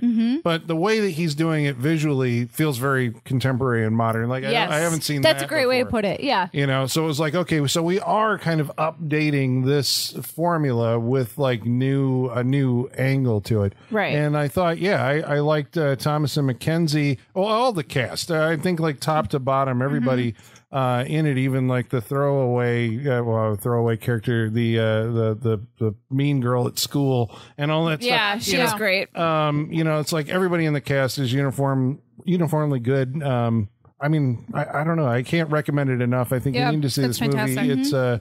It's a stylistic, a bold vision. It's an original story. It's an original story. Love it. But see, even though we say that, and yes, I like that. It still is playing on nostalgia. Right. Right, but it's a different kind of nostalgia. It's a nostalgia for like a time For a and place. time period, not for a existing property. It struck me, and I know again that Edgar Wright and Quentin Tarantino are friends, and I know that they both, last year, right, 1 year ago, was Once Upon a Time in Hollywood, that they're both enamored with the 60s. It's this time period that they remember from their growing up. But it's interesting to see the Los Angeles version and the London version of these kind of like, I think those would make like an interesting That would be a great counterpoint double double feature. Yeah. But yeah, I would say Last Night in Soho, but we already good. talked about it. So Sean, what's your number 2? Number 2, we are Holly. You were talking earlier how you didn't dedicate any space to necessarily, aside from Hawkeye, any of the big Marvel machine movies and all that stuff. I said I didn't plan to. Oh, you plan to? Oh, Sean's got Eternals you know what? on his list. I plan to. That would be a real curveball. That would be a real, like, huh? I would be like, hold on, we I need didn't to see- stop I right didn't now. see Nomadland, but I saw Eternals. No, I didn't see either of them actually this year. But all right, so I think the big one this year, Spider-Man: No Way Home. Now this is number 2 on my list, and for very specific reasons. We've all seen it, right? No, but I don't care. I thought you were going to. Didn't end up going. It's okay. Say what you want. And there Sean, are folks out there. I that am haven't, mentally checked out of this franchise. So No, don't I worry. wanted to talk about this. God damn it! So I was going to say spoilers, but I was going to start this out by saying that sometimes corporate synergy can be a good thing. It can be, or at least fun. Never a good thing, but it can be fun. And I think we all know, or at least most of us here know, why Spider-Man: No Way Home was fun, because it did the thing. It did the thing. It did the thing. It did the thing, and I think to great effect. Now, the movie, I think, is kind of rather clunky in some areas, as far as its journey to get to that last part of the movie. But I also think, now looking back at it after having seen it, it feels, I think that adds to the idea of Spider-Man. Like, I don't know the lore of the character so much, but he's always been like a growing character. I mean, most of the superheroes are, but he's always started out as young, and he makes a lot of mistakes, and we see him learn a lot on screen as a superhero. I think this version of it, Tom Holland's Spider-Man, he goes through a lot in this movie. He gets his moment in this movie finally. He gets a lot of moments, and I think it's a great push forward for the character. There's certain elements of this that, let's say they brought characters back, not just the ones you saw in the trailer, but other characters. Well, there's maybe a few other Spider-Men in this movie. To great effect, I think. I haven't had more fun at the movies than seeing those 3 people interact in this movie, and we get a good amount of it in this movie. Geeky stuff, like doing science. Is it just like playing to your nostalgia for the past? But this is what you were talking about earlier. It's fine. Nostalgia is good to bring back, but what do you do with it when you have it? Okay, do you advance the people? Like how? What are we doing with it? Because you can keep going with it. As someone on the outside, what's the difference between Ghostbusters Afterlife and this? Because it sounds like they're hitting the same buttons, but you like one more than the other. What's the difference between But he put them Like, both as on far his- as the nostalgia buttons, it list. sounds like they're both hitting it. They are. They're Yeah, like I Cobra said, Kai. it was going to be. Yeah. Cobra Kai. Like I Yeah. said, it was going to be in my list. This because it's. It gives Can I closure. can I to explain? certain- Like I can go into this, but I have to explain. It gives closure to a lot of stuff. Yeah. It gives gives more to certain characters that may have been shortchanged and slighted earlier on. Arcs are given good endings based on other movies. There's good tie-up in this. So it's like you didn't necessarily need it, but having it does actually serve a purpose. Aside, it does serve a purpose. Like the characters are advanced as they're brought back. Their stories are given a little something more. And revisiting those characters and learning those things about them, it's very heartwarming. It's also very funny when it gets to those certain parts. Funny. It's very funny. Like they got really good actors to play these guys, like over the years, I should say. Yeah. And to see them come back, and then because Spider-Man's been around forever. Like it was the big one. Spider-Man, Superman. We had superhero movies before, but Spider-Man was like the box office champion. So was Batman when it was Superman, Batman, and then Spider-Man. but it was like one of the before first, Iron Man. I guess, one of the first big ones. It wasn't. I mean, it was Marvel, but it wasn't MCU. Until now. Wow, how you forget X-Men so quickly. That was the same time as these Spider-Man movies. That's true. Yeah, wow. X-Men erasure here. But those were huge, but like, I'm just not mentioning them. Like, I don't. Which is erasing them. No. Like, those were gigantic movies at the same time as the Spider-Man movies. Yes. What was that? But I'm saying Spider-Man came out first, right? No, X-Men was 2000. When was Spider-Man? 2001? 2001. Yeah. And then the second X-Men movie was 2002. But which ones were better? I would say X-Men. X-Men 2 is pretty good. Yeah. Spider-Man 2 is pretty great, good. but Spider-Man 2 is great. What I'm saying is I think that, there's a lot of money to be made by doing this stuff in big Disney-owned movies. But you could still have fun with it. It also feels like it's like an expansion of the, like where else are you going to go with this series? Yeah. Now we can expand it. And yes. It also retroactively. It does. Yeah. It's also, this is also a big like setup movie because they've pretty much blank slated a few characters. And I mean, it's the multiverse, so they can literally do any story they want right now and just tie in multiverse to What's it going to feel like when we get the Flash next year? And that's the multiverse DC Doctor movie. Strange. Hey, that sucks that he came in second. It's going to be all multiverse shit from here on out. Well, yeah, but Marvel's doing it because that's their new phase, I think, is incorporating the multiverse where and I do understand. DC, I don't know if it came out. Like, I remember reading the Crisis on Infinite Earths comic book, and I'm like, well, that was the first thing that I was exposed to that did all that, and now it's like it feels like they're behind the game in the movies, but they're going to do it, and everybody's going to say you're just copying. I'm having deja vu because Sean, you had Spider-Man Into the Spider-Verse in your top 5 2 years ago? I did, and isn't that because a very I like similar the Spider-Man altogether? I just like it. So you're saying we had 2 Spider-Man multiverse movies within a 3-year span? That's my shit. Yeah, I love seeing them all together. I think it's fun.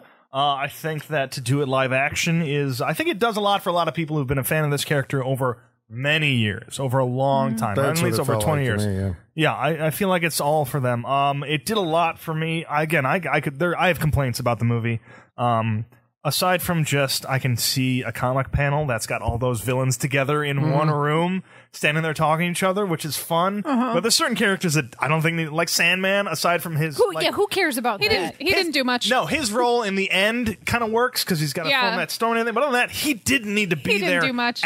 He didn't do much in Spider-Man 3. Why are we bringing? But I also agree with that. Like, he's never been a great character for me. So I mean, there's problems with the movie. Again, but they're leaning on the memory that not so much the comic book fans. They're leaning on the movie fans. Oh yeah, movie fans. Yeah, who, I know. Remember I'm saying that's dangerous because that was not a good memory. No, does anyone finally look back on Sandman and Spider-Man 3? No, but I was neutral to it, so I was also kind of neutral to what they did in this. Obviously bringing back Doc Ock and that Green makes Goblin, sense. I understand all that. I also like that in this movie they do kind of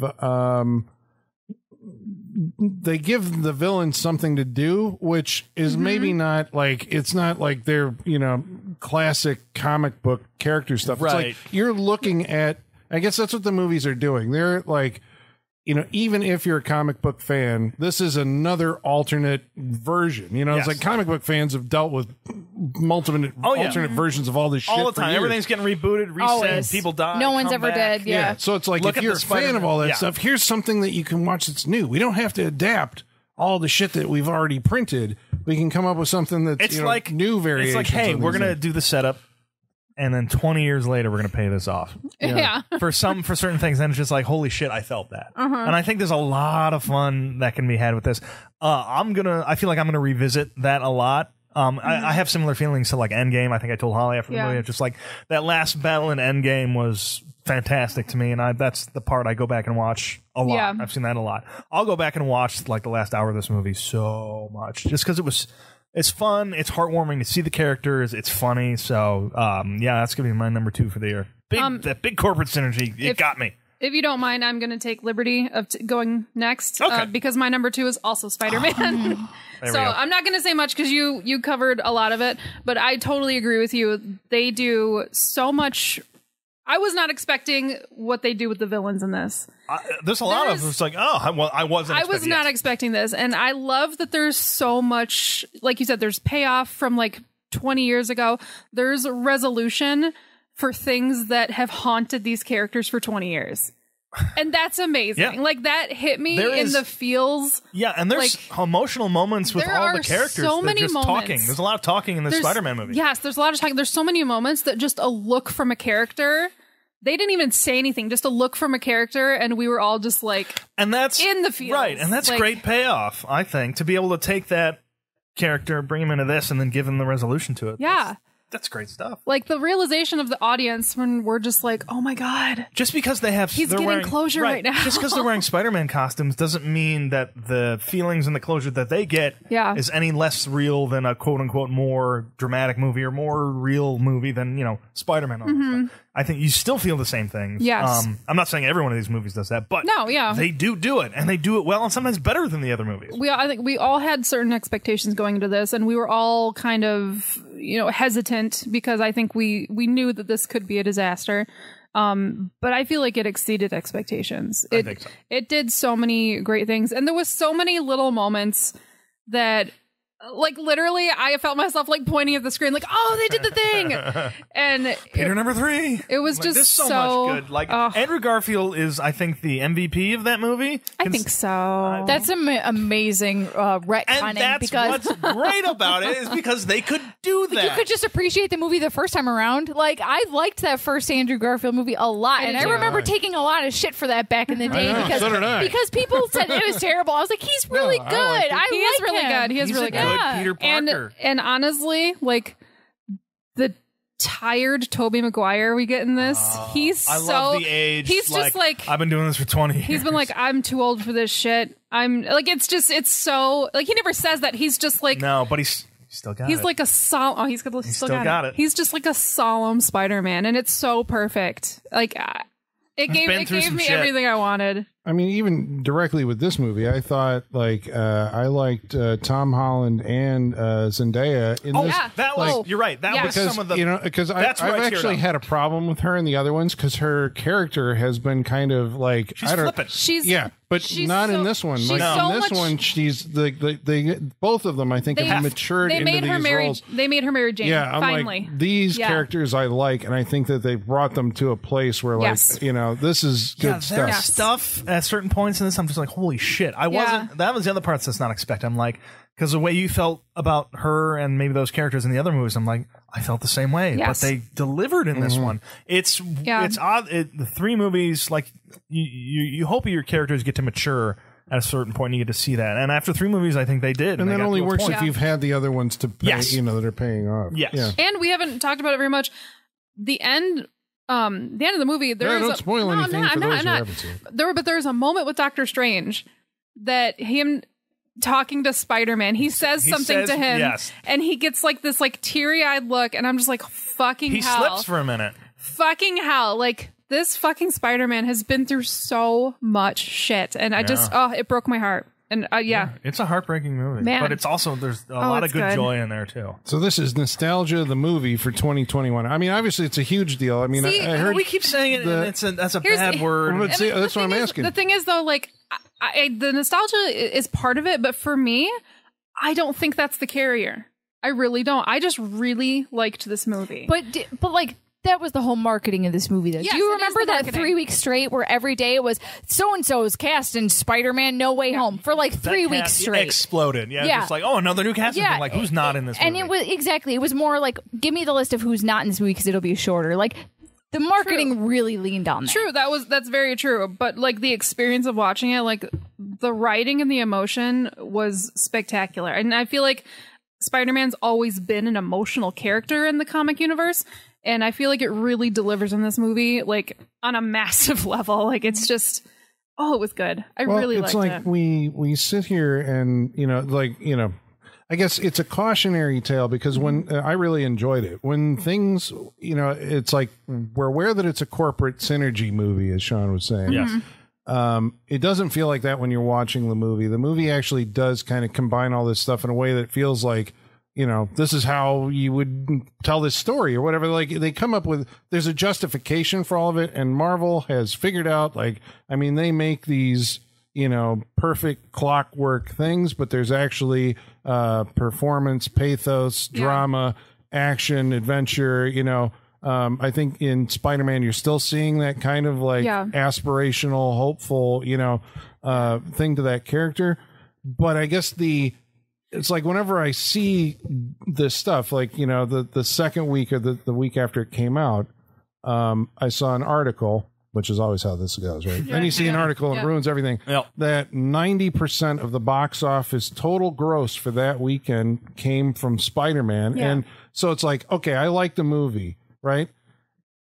It is a good movie. You should see it. But I am afraid, I think, like Martin Scorsese, of the fallout of this kind of we're That's just how I feeding feel, your too. nostalgia I- and going. I'm so because concerned by this. That's all anybody wants to see, and then Yeah. you're squeezing out because Especially nobody's because- going to make a movie anymore, No. unless it's The Matrix 4. I agree, Colin. you I have the could same see concern. Because Nightmare Alley was the same weekend, and no one went to see that, and everyone went to see Yeah, Spider-Man. because they don't And know that's what what it is, concerns and me. it's like, but it's got all these This is the these future. people in it. I agree with the concern because obviously, we do want more content. We do want more movies. But I will say, in a year of movie fog, Spider-Man was memorable. Well, yeah, I mean, You know, It also it's just the came big out movie of- earlier this month, so we do Yeah. have that. Yeah, but it was. But I've watched movies within the last week, and I remember Spider-Man more. But the fact that it's this nostalgia machine and that it's so successful means this is all we're going to get going forward. Yeah, No, we're I gonna get know the Ghostbusters risk. after. Yeah, I get it. I mean, the problem. I get it. The other one was No Time to Die was supposed to be the movie that got people into the theaters again in a big way, Ghostbusters and this, and it seems like movies for instance, Pig. I mean, I don't remember Pig playing in theaters. No, You but know? I It was remember select a lot of theaters, talk yeah. about it online, and that's how I found out about it. But that's I don't only- ever remember that's it being only in theaters. among movie people. Exactly, I think, exactly. Based on the stuff that you search, you're seeing marketing for Pig. Exactly, yeah. It's not going to be like No, my family, my you're not going to brother be and seeing sister don't know ads about for it. that Right, like no, you do for no. the Kingsman or whatever. Oh my God, yeah. And Don't so get it's us on that, Colin. I mean, I guess that's where I struggle with it. I'm happy for its success. I'm Yes. glad it's a movie that meets your expectations or exceeds them. That it's a good functional, functional. It's an uplifting movie experience.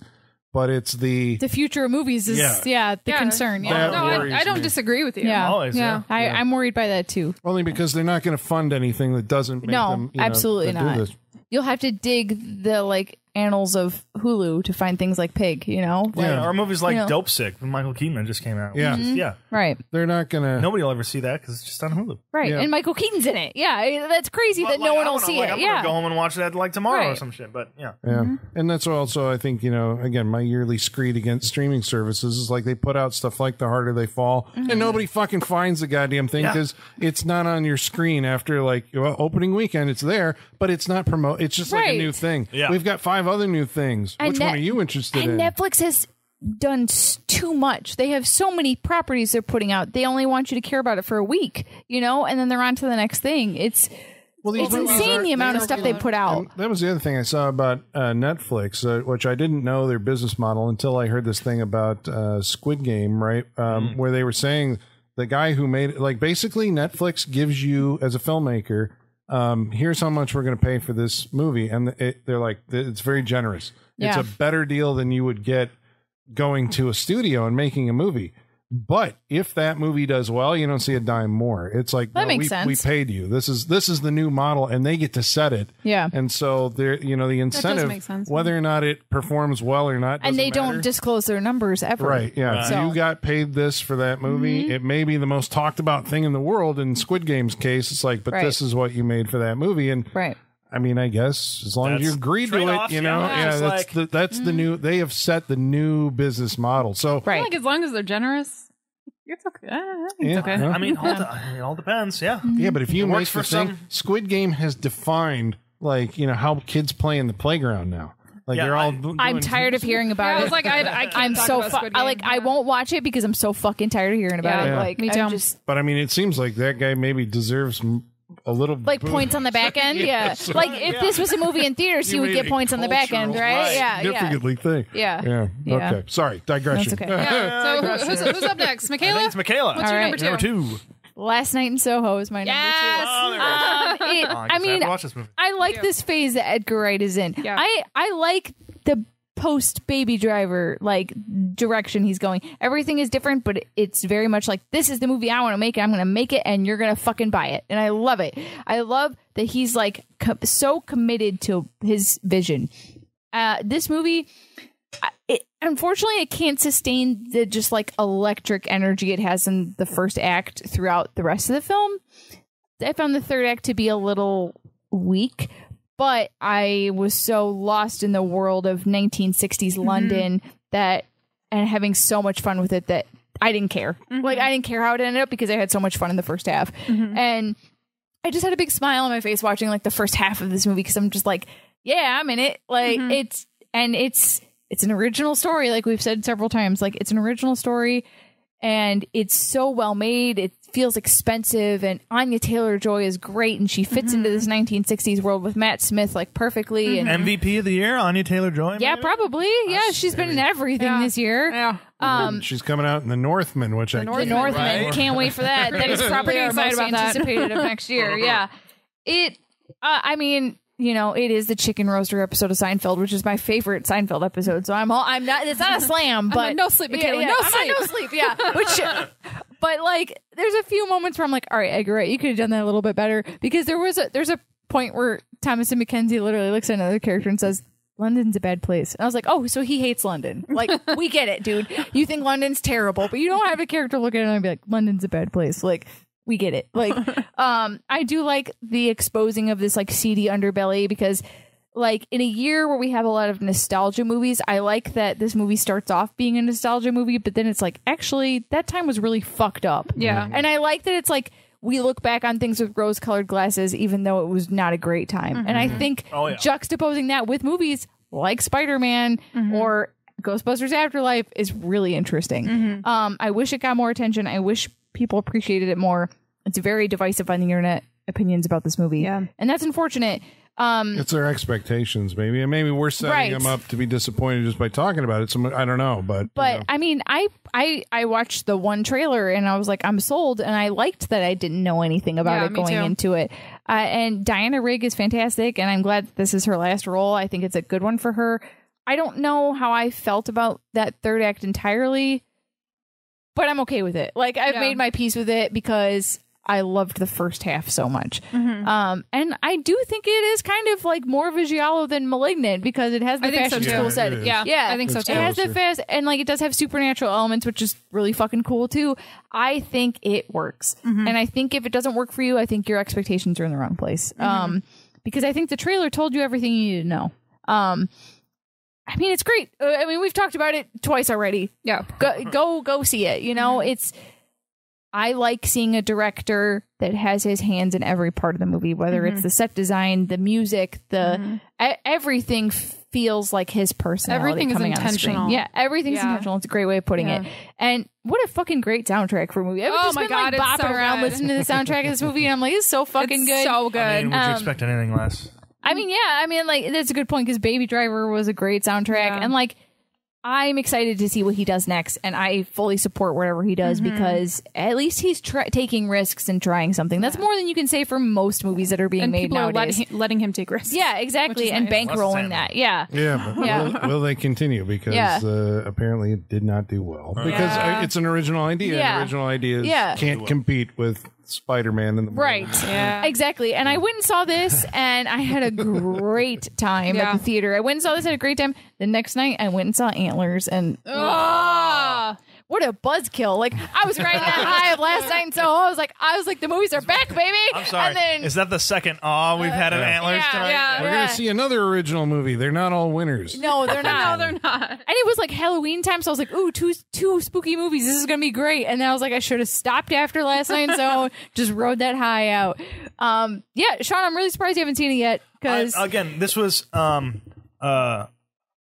Holly, you were talking earlier about mental health and all that stuff. I think I went through, it was a mental health year where I needed comfort. And All I of think us. yeah. And But I this think that's- movie's... I wouldn't say it's comforting, but it's closer to comforting. Right, but it just... I didn't... It's hard to peel I yourself had away zero... from... Yeah. Get up and go out and see a movie. It's hard You to know peel what I mean? yourself away from the known when you're going through some shit. Just I'm wanted with to be you. comfortable this year, and that's what my list ended up showing that big time. So I don't know. I remember being in the theater watching this movie, and it was kind of the same feeling I had with Candyman being back in the theater. I was like, it's Halloween. I'm seeing a new spooky horror movie that's not like Halloween Kills. Yeah. You know, I was like, oh my god, this is gonna be awesome. So I think I just see Michaela running through the theater but it was me and 3 other people. You know, so yeah. But I think that. I mean, expectation does play a lot into your experience, right? Yeah. So I went into this being like, this is going to be fucking awesome. And it was. So, I think that does affect it a lot. I think that there's definitely problems with this movie for sure. And especially in the third act. But I like the choices it makes, and I like its commitment to choice. With Pig, I like that it's we're going here whether you like it or not, Yeah. And whether it makes you comfortable or not, we're going here. And I don't know. We don't get movies like this very often anymore. Yeah. You got to support it, So especially on a big. I mean, this was It's a expensive. big release. You know, I mean, but they put money behind it. it as looks far as expensive. It does. Yeah, I mean the movie itself and very the stylish. promotion of it. It's I was very aware that this movie was out Right. there. Right. And I like it when they support a movie like that. It'll be a cult classic in the future, I guarantee it. Oh, yeah. Assuming that people watch movies that weren't made 5 minutes ago. Quibby, All were right. you ahead of your All time? right. So we on to number ones now? No, I'm still on Colin, number 2. Colin. Number 2, Colin. Colin. Okay, so speaking of directors who I like it when they do something that they haven't done before and are taking chances. I might be the only person who saw this movie. I don't usually like Guy Ritchie movies. Well, no, that's not true. That's not true. I'm going to take that back. I know what this is. There is shock around the table right now. Okay, so I appreciate Guy Ritchie's style. I'm going to retract my statement that I don't like Guy Ritchie movies. I do. I don't love Guy Ritchie movies. I guess Everyone maybe has that's it. one they like, right? I liked Lock, Stock, At least I one. liked Snatch. I liked Rock and Gentleman. Roller. The Gentleman was like a Gentleman's- return to Yeah, that form was that you're good. like.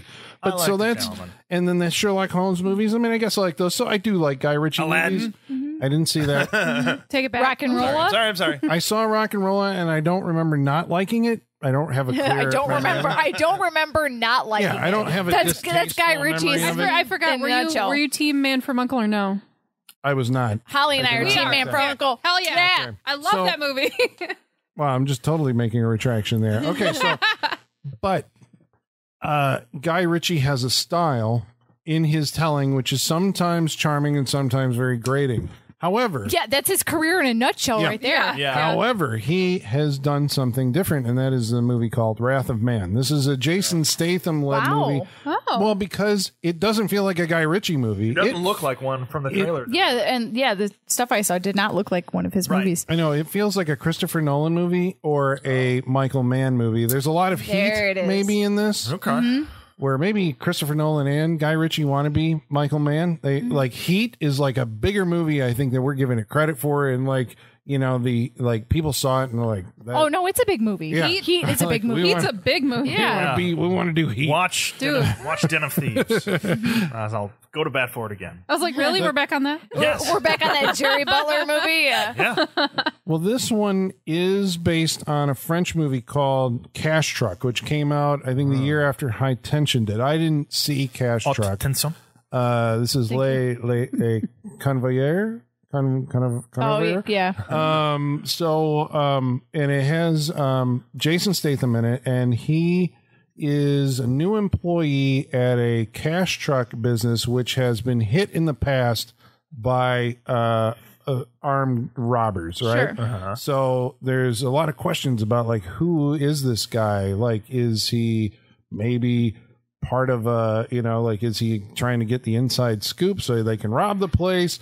Is he somebody sent by management? Sounds very tense. My heart's going up a little bit. You talking about stopwatch in the background at all times. Yeah. Well, that's because these are, I guess, maybe this is why I like the movie so much, because it holds so much back from you and ladles it out as the movie goes on, which is also why I like Pig, those kind of things where you don't know the whole movie when it starts. You make assumptions. That's why I wanted you to watch Pig, Colin, because I knew it would subvert your expectations. That's why I was like, Colin, you need to watch it. Expectations based on. I like, because those movies, engage your brain, I suppose, in a way that, like, I like being engaged by a movie. I'm thinking about possible, like, where's this going to go? Oh, it'd be interesting if this happened, and then where the movie actually goes subverts that expectations and goes a different way. And this movie, I think, does it. It's a very cold-hearted, brutal in some ways, and very direct. It's like a testosterone. I'm interested. I'm listening. Yeah. Sometimes I need that. Sometimes I need to be punched in the face by a movie like that. I was just like, fuck me. Yeah. And it has, like, the performances are good. Like, I'm like, is this Statham's best movie? I mean, it might. It's a be low bar. Wow. It's a very low bar. Have you seen the Meg? I was just going to say that. We did an episode on it. Yeah, we did. I'm like, are we not giving Statham enough credit as like this enduring, like, figure in movies? Probably not. Like, can he do more? I feel like he shows up and paints by numbers, and I've seen him in comedies. I've seen him. I think he showed up in a movie called Paint by Numbers. As I've seen him. You think of him as like this action guy who kicks, or something like Jean-Claude Van Damme. He is always the transporter kicking forward. A guy who kicks. I hope that's like his LinkedIn, like a guy who needs kicks. to be his fucking tombstone thing. Yeah. A guy who kicked. I think he's capable of more than he's given. I think he's capable of more than. But I don't think he cares to put in more effort. I feel like he shows up and does exactly what's expected of him, and not an ounce more. See, I don't know. I think he does what he wants to, because I think he is dialing in on who these characters are. Like, even in this one, that's why I'm like, is this, because it seems like he's not doing a lot, but I'm like, he is actually doing something here. Sometimes not doing a lot is doing a lot. Yeah, he's allowing you to project. I like guess, Gosling and Drive, right? That's not doing a lot, but doing a lot. I know. I keep hearing that's like a bad performance. And I'm no, like, it's not. No, it's not. It's a masterful performance. You have to be like, the fact that you don't come at the freak show about Drive. We'll take you down. Thinking, you let him think. And I know what he's thinking, and that's the important thing. And I think this one's not like that. Yeah, please. Remember that great thing? This is not like it. It's trying to keep his motives like veiled. But then it employs these jumps in time to like other characters. It has a great cast. Holt McCallany. Yeah, I think that McCallum from Mindhunter, Battlestar Galactica, and he was in Nightmare Alley. I mean, this guy keeps showing up like he's one of our generation's, like, I think, great character actors. Yeah, he really is. Very good. Like, bring this guy in. This is a pretty good role for him. Josh Hartnett is in this movie. Oh. Wait, I'm sorry. What year is it? Currently, or he's back. He's back. But is this the nostalgia? Is it the heart? Is this the heart renaissance? Heart Renaissance. What else is he in? Yeah, I don't know. I'm saying, is this the start of it? Well, I don't know, because it's not a major role. I'm like, is this where Josh Hartnett is settling into? It's like you're not. It's like Ben Affleck's comeback. He was in I guess Smoking Aces in a smaller role. Yeah, he'll get there. Because that's why I'm like, they're casting him because he's good, but they're casting him in like a lower tier role. Okay.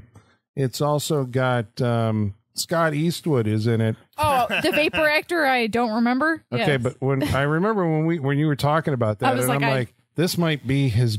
I don't know about performance, because he gives the same performance all the time. He's kind of an actor of limited range. He's coasting on his dad's credibility. Yeah, but but there's something I get off of watching him that this movie dials in on, and it's like, That's good for this him is then. good casting. Yeah, okay. Putting him in that role.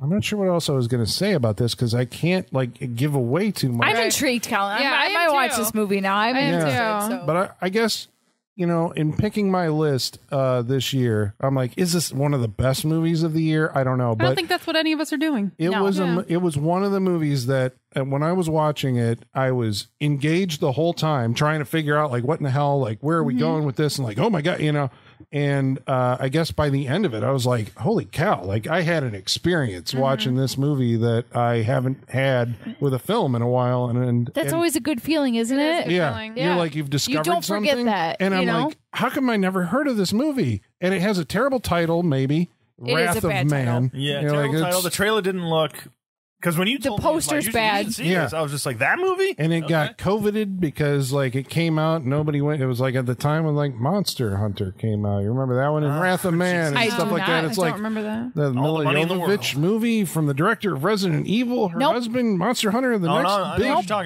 Japanese just game don't, adaptation. Okay. no. Yeah.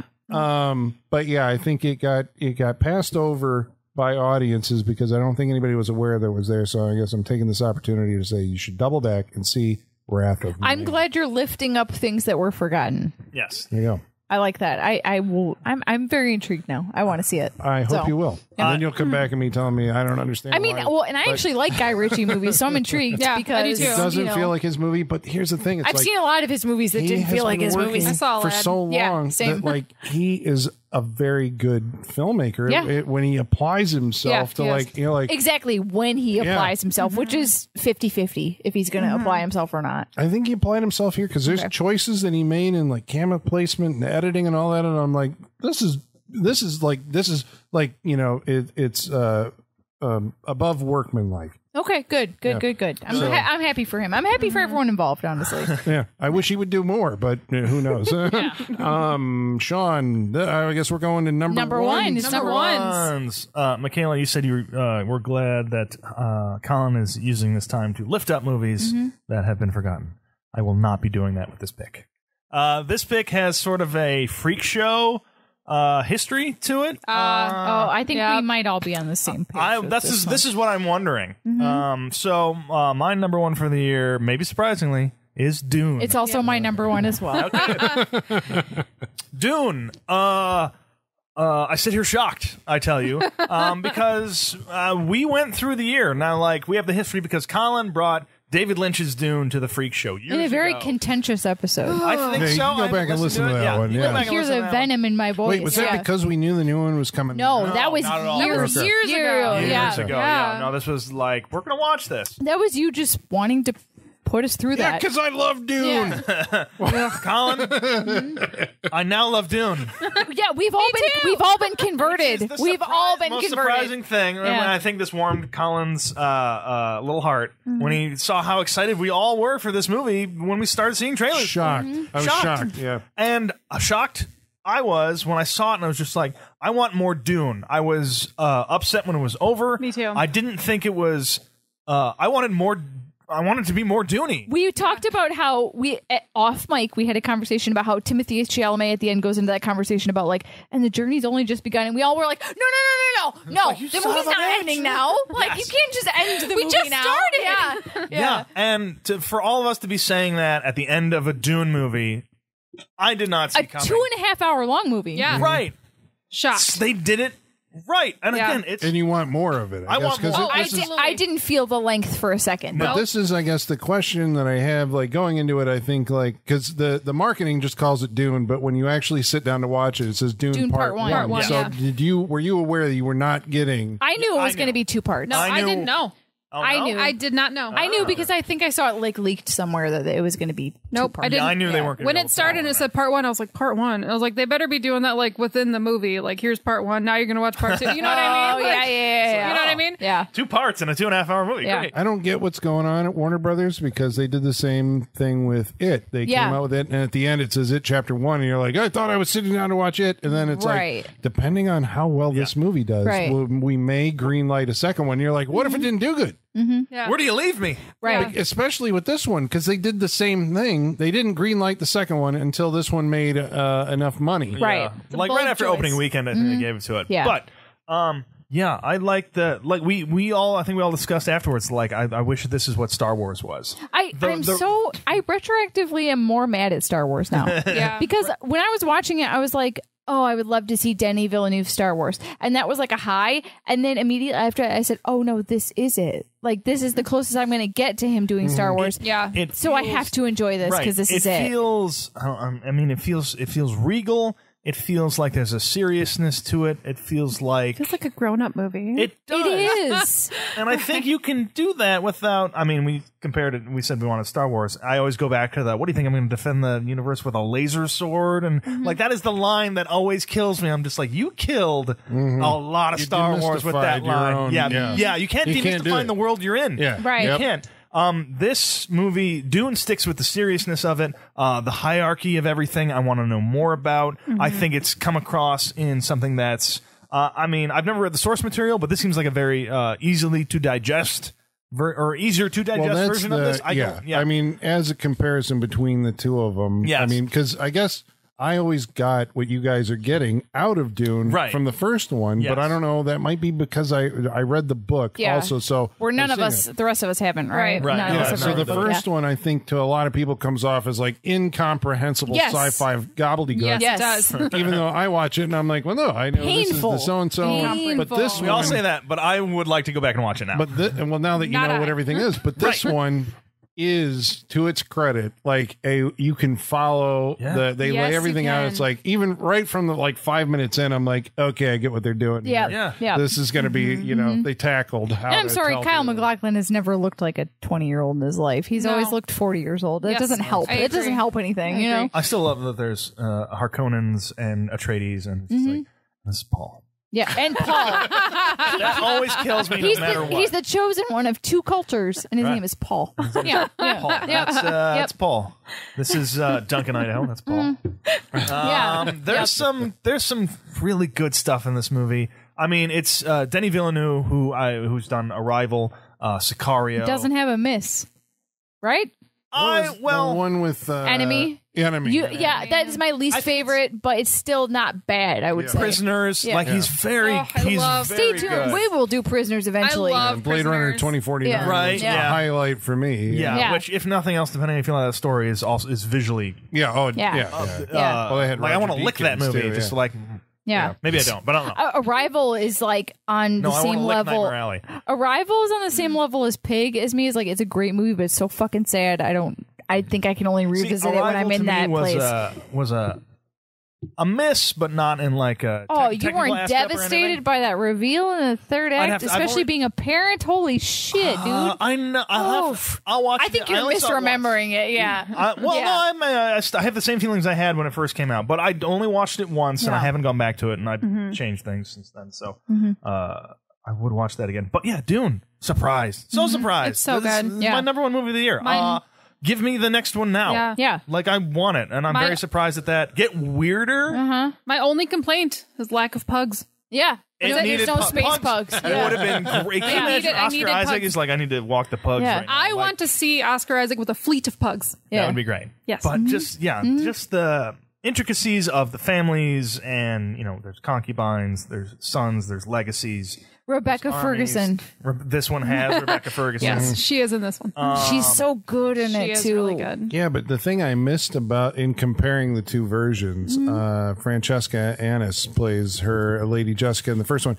There was the attraction between Duke Leto and Lady Jessica in the first one. I felt like more than I did in this one. They were a little colder to each other, even Yes. though That's I a Denis understood Villeneuve thing. Yeah. Every movie he I mean, I does, liked they're her. cold Don't with get me each other. wrong. I Yeah. liked her performance. That's I think that's it's a his directorial. thing. Yeah, because if you watch any Denis Villeneuve movie, I'll get into this when it's my turn. But all the characters are always very cold I to already each minute, other. and we can move on. Yeah, back I was like, do you want to Let's- take yeah, over? just- no, just keep going because like this is the thing I grapple with Denis Villeneuve all the time is his characters are always miserable and mumbling Always. In every movie. But yet I feel so much for them. And I don't know how he gets that out of me. I don't know how he can pull at my heartstrings when these people are expressing no emotion. You know what I'm saying? Prisoners was the same way. Arrival was the same way. Like, it's... The characters are mumbling and sad. And yet I am just like, I'm so sad for you, but you feel nothing. Well, that is a skill. That's a skill of actors. It is. You can convey. He gets the best out of his actors. He really does. But you're conveying an internal life, right? Right. Through your performance. Because the David Lynch one fills in a lot of stuff by using voiceover. Yes. You know, which I couldn't help but hear while I was watching this one. So it provides you that extra layer of like, oh, I know why they're doing this because you know, I can hear it in my head. Right. But the performances in his movies have that kind of like, I suppose any great nuance, actor, I guess you would say. Like, I don't know. There's a subtlety to it, but yeah, everyone's just like mumbling and sad and like. But the part, I feel like they gotta like when they're.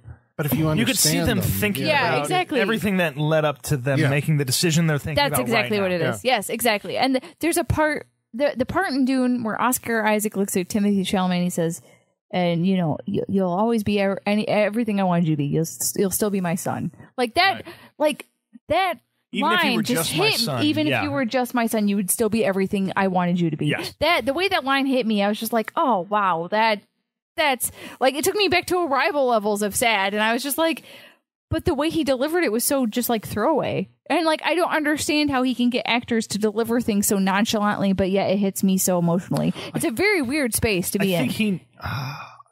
I think there's a definite. Is it a French thing? Well, probably, you know, it might be. Like, is it? But I think there's a definite. He sets up the characters to where,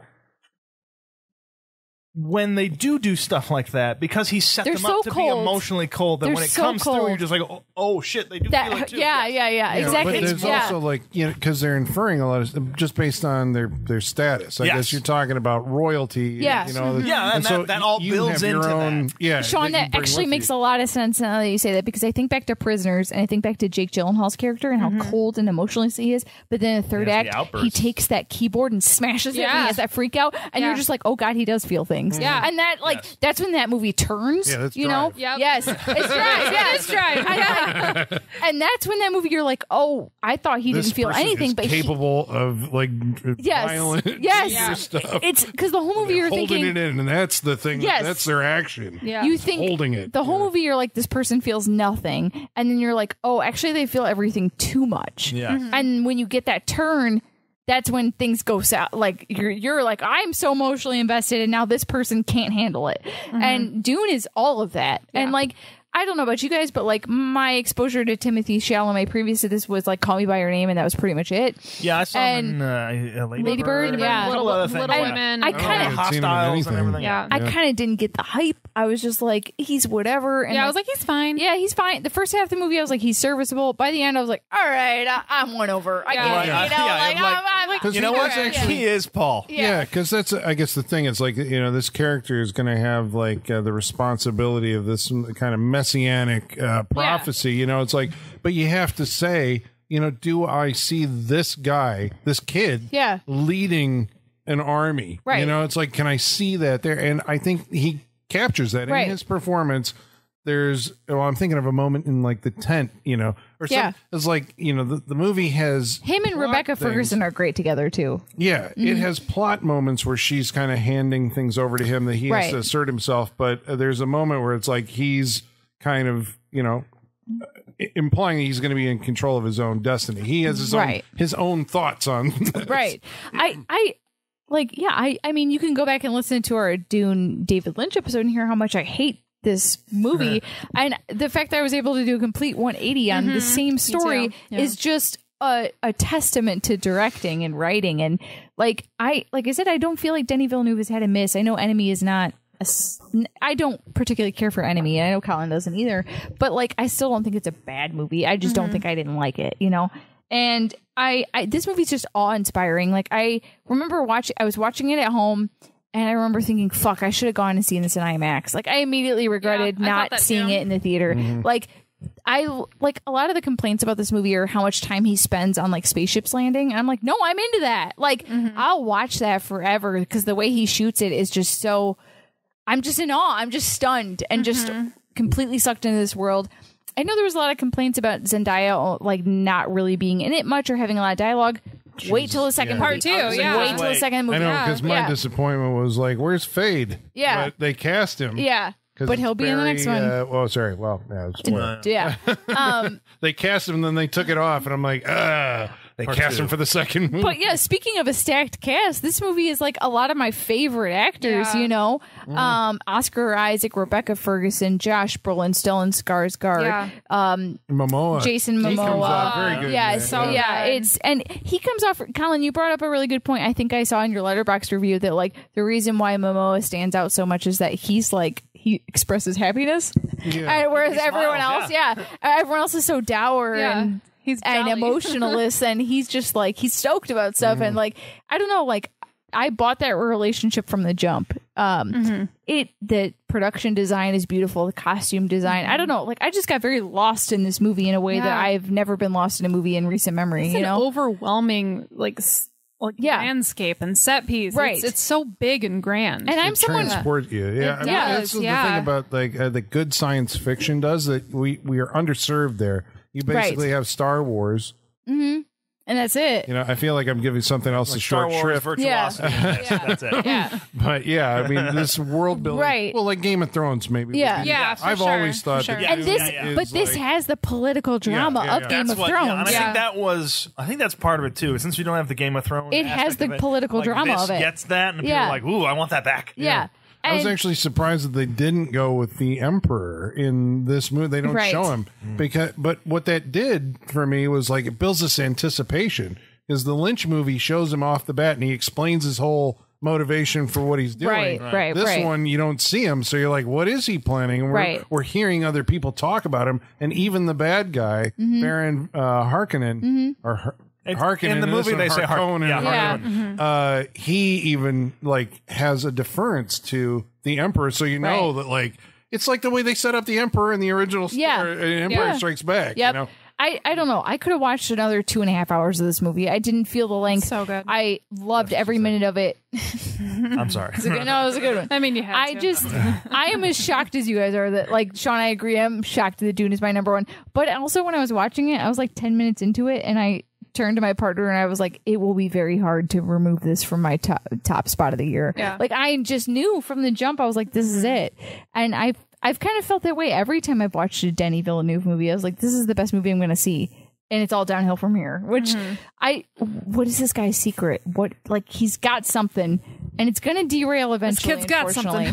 But, you know, Maybe he's just very selective. Maybe he's just very good at that. but the clean, also like got a lot of good people minimalist around him. future Yeah, he design is of it all is works vision. so well. And it's working. But and I heard he just signed on for another sci-fi franchise. I hope he doesn't become the sci-fi guy because Prisoners. Sicario was Yeah, so because good. I want him to Sicario. I want him to do stuff like Sicario. Sicario and Prisoners was great, and it's like Yeah. let him diversify his portfolio a little bit, you know? Right, but it is nice he can take those relationships we saw in other movies, human stuff, and Yeah. bring it to Yeah. Dune. Yeah. But like I said, I'm retroactively sad that like Star Wars is worse now. You know what I'm saying? Like, Yeah. because it could be this. Yeah. It could be this, and it could be this adult, and it could be this mature, and it's not, and it never will be, and that makes me sad. Yeah. So like, I love Dune, but it makes me sadder for Star Wars. You know. So that's my number one. I'm shocked, and I think I will be for a long time that this is my number one. Holly, what is your number one?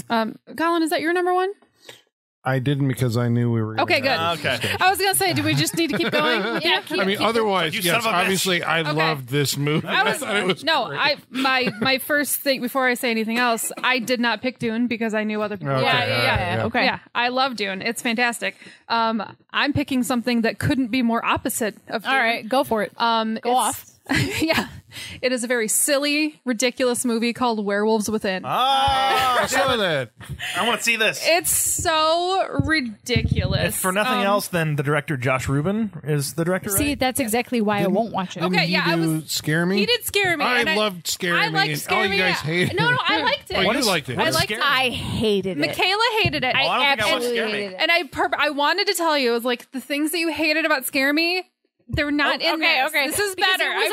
It was on my list to watch, but then I saw it was the guy that directed Scare Me. I was like, I fucking hated I Scare know. Me, so I I'm not saw watching that, and I was like, okay, I'm gonna have to talk Michaela into this. Yeah, you would be right. Scare Me is like Was it a Shudder It's a one? 2-person It's thing. theater kids acting out horror Because movies in a room. It's like an anthology movie, Yeah. but what if we just told the stories and Like- there We was, talked about that. I watched it last year because Colin recommended it, and I fucking hated it. Because I was All right, like we an talked about anthology. this, This is a but new yes. way to do anthology movie. Yeah, I really I liked it. Okay. But Werewolves Within, it's it's so silly. It's so ridiculous. Got Milana Weintraub in it. This is a movie that it knows what it is, right? It is a delightfully dry comedy, but with a werewolf horror garnish. Like it's just, Well, there's the mystery. what we Who love. is the yes, werewolf? exactly it. Like that's an angle. That's a cool idea. Like the Beast Within. yes. Or if it was like a Hateful Eight situation, but who's the werewolf? You know, yeah. And that's, Like, you I'm know, into that's, that. that's what I we're mean, going we've with. had Cursed. We've had our Who There was a Done It. Tales from the Crypt episode. That was pretty too. obvious who Yeah. it was in Cursed. Yeah, No, but that's we've seen variations of this, Sure. but this is But if you very can do it much good. But this is very much like, is it a werewolf? Is it like something else? Is it a person that's pretending to be a like what? So is this it's a little It's a Wolf hoot- of Snow Hollow ish it's a, kind of? I don't know. I haven't seen that. Holly, you should watch Wolf. I know. Holy I know. shit. You would Was like that it. on our list last year? Yeah, it was. Okay. I know. I'm sorry. It was my honorable mention. Sean had it on his, and I was think you I had think it I on had yours. it on mine, yeah. Mine was just because things were rushed on the third. And I'm sorry I have not seen the beta test, so that's why. Yeah, I didn't I haven't either. either. Because if, like, Sean, I agree, beta test is a step backwards in his career. Who? Jim The beta Cummings. test, Oh, Who yeah. did It's a The step Wolf of backwards. Sto- Okay, Snow Hollow, okay, yeah. we're saying, yeah, like, yeah. Snow Hollow should have launched him forward. Right. That's it. It Right? looked like it. Yeah, and step beta back. I test. don't want to see it, but it looked like But it. it looked like the first movie you would make. Right. That's the That's thing. what I got. Yeah. Just looking at the trailer, it felt like I feel like we went back a little bit, but okay. But Jim Cummings is Still great. We interesting. love him. Sorry, Holly's. No, it's okay. It's okay. Just, It's okay. yeah. No worries. This is a ridiculous, silly movie, but it's so good. It's about a new like park ranger moves into a small town. Very Wolf of Snow Hollow already. All right. He moves into a small town, and there's like a gaggle of locals that they're all just very weird. very weird and quirky, and then these like happenings start, and they're trying to figure out like, is there a werewolf? Is there another animal? Like, what's happening? Because then there's a scientist that she's like, it's a werewolf. It's very, but it's so silly. Like each character is just ridiculous. Like the main character, our park ranger, he teams up with like the local mail woman, and they're like kind of in this together. That's Oh, the who- AT&T who is girl, that Milana actor? Weintraub. Because I saw he was in. What, really? Milana Weintraub. Huh. That's the AT&T girl. She's All right. the mailwoman. She is. And who's the lead? Because he was in the Tomorrow War with Chris Pratt. What's his Which, guys, I'm sorry, my partner thinks that's one of the best movies of the year. When he said that, I was like, we need to stop this discussion right now I because like that movie. I might file for divorce if you continue on this. He watched it twice. Although Toby singing and saying that, and then Colin saying, I'm like, all right, I'm more Sam- interested than I was. Yeah, no, it's Sam decent. Richardson. Sam Richardson. There you go. Okay. Need to remember him probably going forward because he seems like he's got that star He quality. does. Yeah. He's very charming in this. Like, he's very wholesome. He doesn't really swear. Like, he'll stub his toe and he'll be like, fiddlesticks. Like, it's so funny. small It's a town people. comedic. It's so like I funny. could see him being like a comedic star yeah. probably. Yeah, but it's very whodunit. it's like Clue, but with werewolves. yeah, it is. That's exactly. I was gonna Okay. say it's very Clue, but with werewolves. Had you ever heard that there was a video game? Yeah, it's based on a video game. Yeah, but I didn't know that. Yeah. Did you? I did after I saw it. Okay. Yeah, it's like an Ubisoft game. or Yeah. something. Didn't they produce the movie I think so. or something? Yeah, it's like I Okay. mean it is like we're adapting a video game. It's very dry comedy. There is some horror. There are some horror elements. Spoiler. There's a werewolf. werewolves. There's a werewolf. Yeah. But it's a pretty decent transformation. Like I thought it was pretty good the way they pulled it off. I'm surprised Michaela hasn't seen this movie. no, because I saw this scare me, and I was like, fuck this. I was like, no. Spencer, honestly, like This has a bigger Yeah, This is scope, I bigger. guess. This If you is show bigger. people the wrong movie of a filmmaker out of order, Yep. I showed people Hold the Darkness before they ever saw Green Room or Blue Ruin, and They fucking will not step near I either bet. one of those movies Did that now. kill his career? Well, he did True Detective after Yeah. that. Yeah, The when third you season once was- bitten, twice shy, dude. I know. You I'm just like, oh, you gotta watch yeah. Green Room. It's so good. They're like, fuck you. We tried this. I'm just like, That's me to scare me. we all hadn't seen it, so we all sat down and watched it. I was like, fuck, this was not the right one. Yeah, So it happens. it does but- happen. Yeah, it does. But I gotta say, like I laughed watching this. It was just the escapism that I needed this year. It's funny. There's some good horror in it. It's a quick movie. It doesn't feel long or anything. It's just delightful. I hadn't really heard of it. I don't remember how I came across it. How did you come across it? Right. Yeah. Yeah. I had heard It's just about been it. floating I about think, there. you know, like I've seen a lot of disgusting. talk of it in the Really? Facebook social groups. media I told think. me. Yeah. Yeah, Okay. I'm a horror fan. I so don't I saw remember stuff. how I came across it, but I was it- I was had that put it on my Shudder? watch list. At Yeah, some because point. you texted me you were watching that while I was watching something else. You that were we'll watching get to. something else Yeah, that we'll get to. And I was like, oh, I'm watching Werewolves Within. You're like, well, that sounds better. And I was like, maybe I should turn this off and watch Werewolves Within instead. Yeah. It was just so fucking enjoyable. Like I don't, I don't want to give a lot of the plot away because Right. it's Yeah, just no, it's 'cause a I fun, wanna watch it. It's a fun journey to go on, but it's so funny. There's a very flamboyant gay couple that made me laugh. Big John, Little so kind of. They Better? Better movie? Yeah.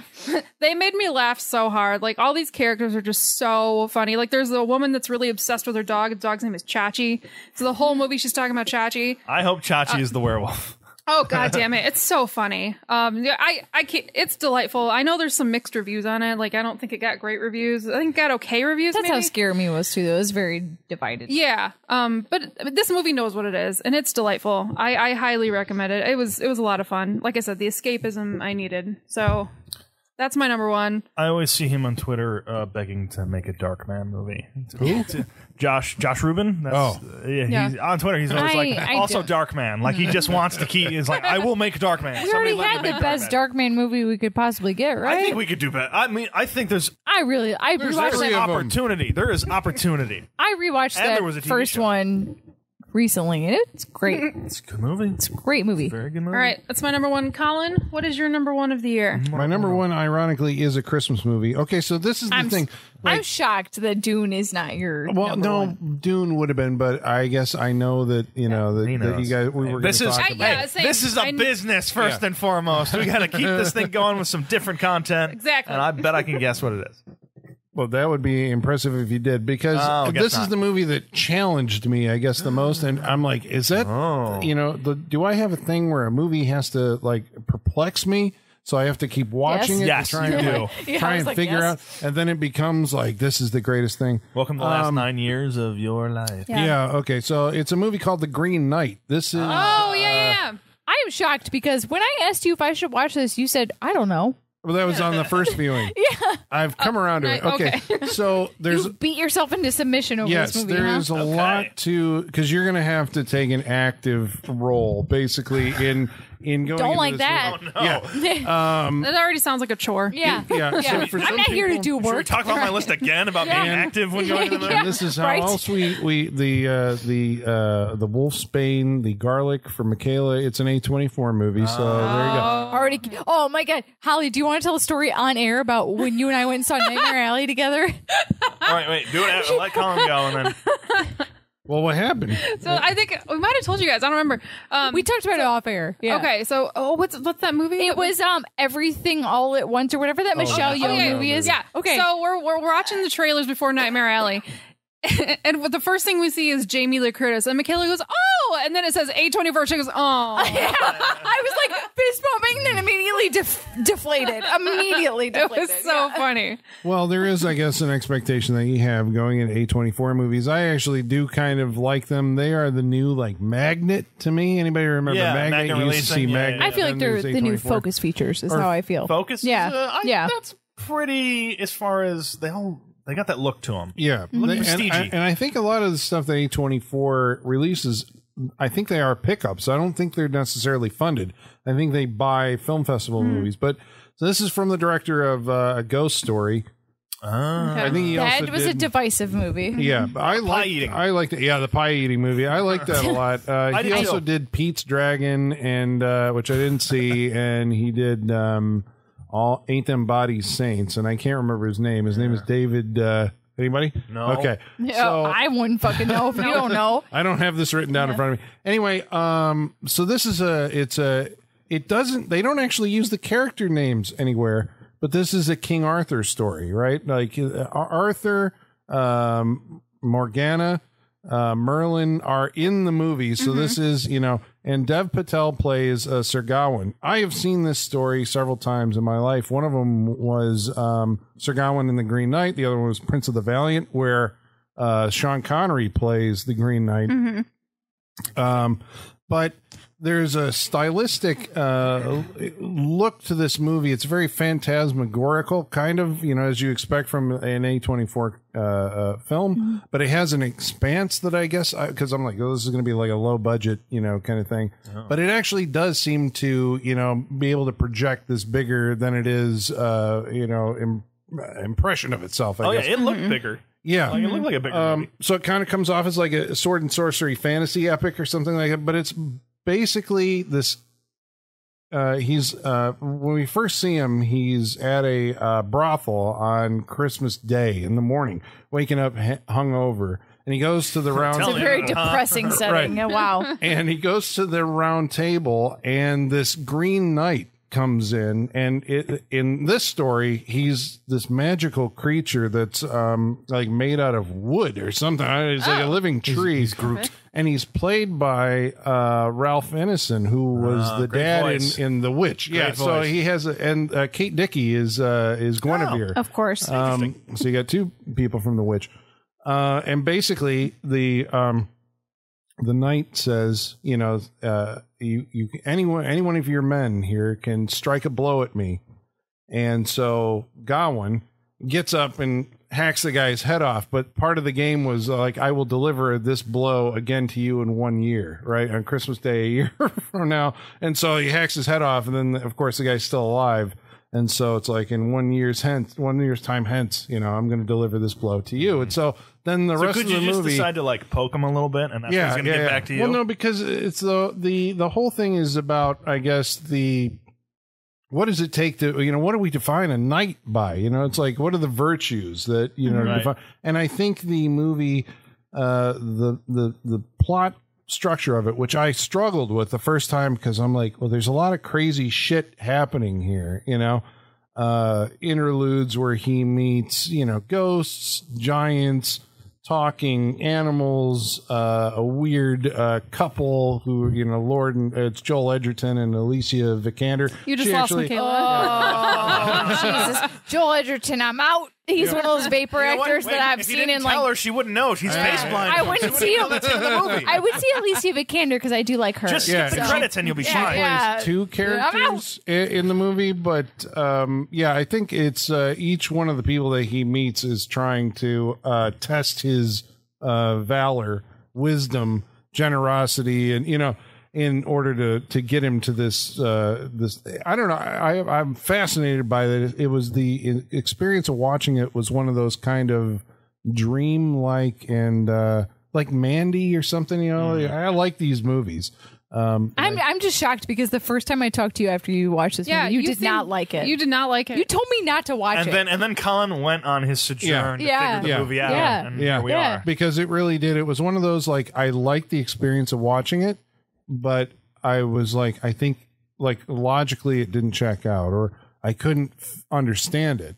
And so I did go back and watch it again, and I'm like, oh, and so I gained a better understanding of it. So I'm like, well, am I not smart enough to pick this up the first time? Maybe you'll watch it and you'll be like, oh, I get it. I'm not that smart. I had to watch it twice, and even then, I think there's still stuff that you can glean. I mean, from this, the things that you're saying about it, I find intriguing. I think it sounds interesting. Is this a 2.5-hour movie? No. Okay, all right. Well, that's something. Yeah. Okay. That's something. It's going for it. But I guess that's what I like about movies like this. I was aware of it. There was a promotional effort behind it, so I'm like, okay, they're not just throwing this away. Well, I also A24 also put out Saint Maud, and they promoted that, and I didn't like that movie. But this one got a promotional push. I went to go see it.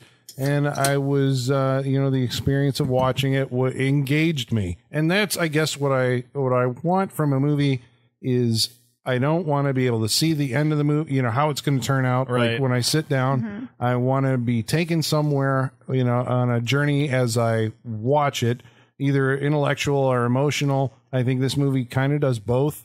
And so that's why I'm recommending it. And I think it's it's become my favorite movie of the year because I think I'm going to watch this again. And I might watch I can't believe Dune didn't make your top 5, but this is your number 1. I intentionally left Dune off because I knew we were going to talk about it. Like I said at the beginning of I'm going. Okay. My choices are not based on objective best. They're the ones that I guess. Joel Edgerton was in It Comes a Night. He's an A24 stable boy. Yeah, probably under contract. I liked him in The Gift. I did like him in The Gift too. Yeah. I feel like It Comes Tonight came out like 4 years too early. If it came out now, everyone would be like, that's the best movie I've ever seen. I mean, that's I mean, I like not the best movie, but I think there would be. It's a virus movie. It would play much better now than it did in 2018. I think he did good in Gatsby. I liked him in Warrior. Yeah. He's just like I said, he's vapor. I just forget about him. Like I've seen him in things and he's just you gone. Say? Maybe we should move on to our most disappointing movie. What a segue. Sean, what's the most? Wait, is that where we're going with the worst or most disappointing? Well, it's up to the picker. Yeah, it's up to the picker. It's your choice. Like it's yours your choice. was not necessarily, Or it could be both. Yeah. So It could be both. It could be both. for me, like I said, this was a year of disappointment. Candyman was a disappointment to me. Recently being the Ricardos was a disappointment to me. Sure. But I think the one that really got me this year was indeed Antlers. Yeah. You know what? That's a fair choice, and I'm glad you picked it because I know we all saw it, so we can all dip in on this. Antlers to me was one of those movies that I saw the trailer for, and it intrigued me. Yes. And I'm like, this might be one of my I most agree. anticipated. Yes. All of us. Yes. Yeah. Most anticipated. Yes, Holly and I saw this together, and we both left being deflated. I mean, we saw that trailer did. so much so that I immediately put it on there. I'm just like, all right, I don't want to see another frame of this movie. Yeah. Because I'm interested and I don't want to see any more. I want to save it. But Little did you know, you had seen the whole movie.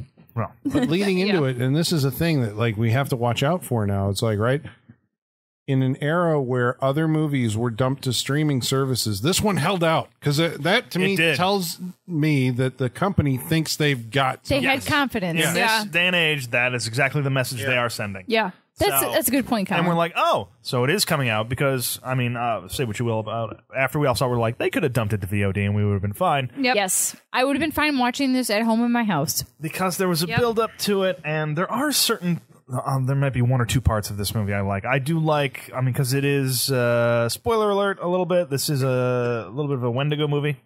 It's exactly That's No, you know in the that trailer. going into it, I think. Yeah. Well, I mean, but it's also, it turned into what I was not expecting. It turned into a virus movie for me, which is the part that Yes, it really, did. I really didn't like.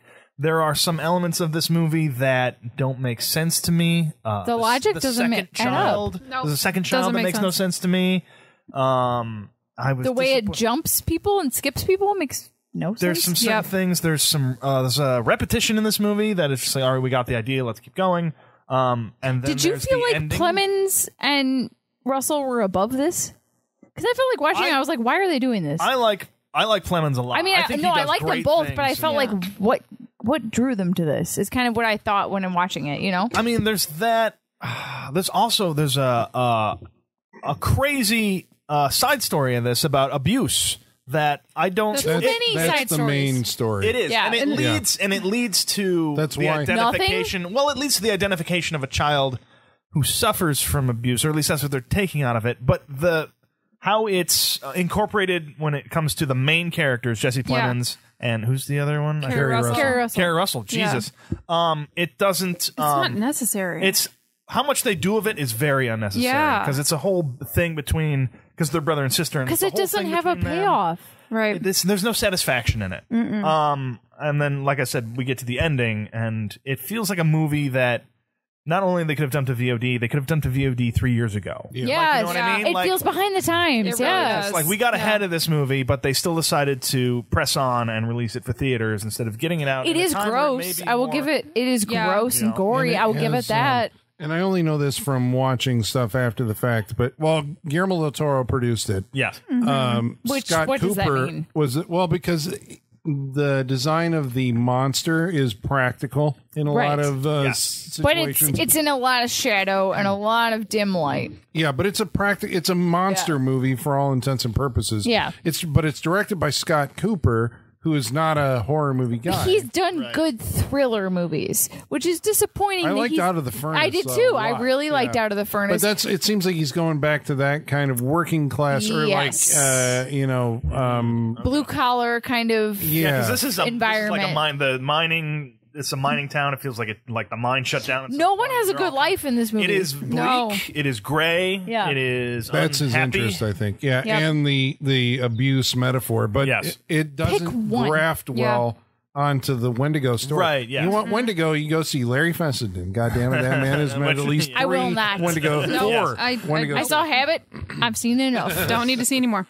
But that was, I was very disappointed for as much effort as I put into not knowing about this movie. What I got from it was disappointing, and I'll never forget it. We all came out of it feeling that way. I think feel so, like yeah. you know. I'll bet a lot of people did. And it's Kerry Russell and Jesse Plemons. I like those people. I like them, those yeah. actors. Yeah, but when they're morose, like It is. Yeah. They're like so the whole- morose. yeah. Like through the entire. There's not a happy person in this And it's movie. interesting- And they don't have to be, but It's interesting all to they got. position a Wendigo movie as like a police procedural where like all these gruesome deaths are happening and they can't figure it out.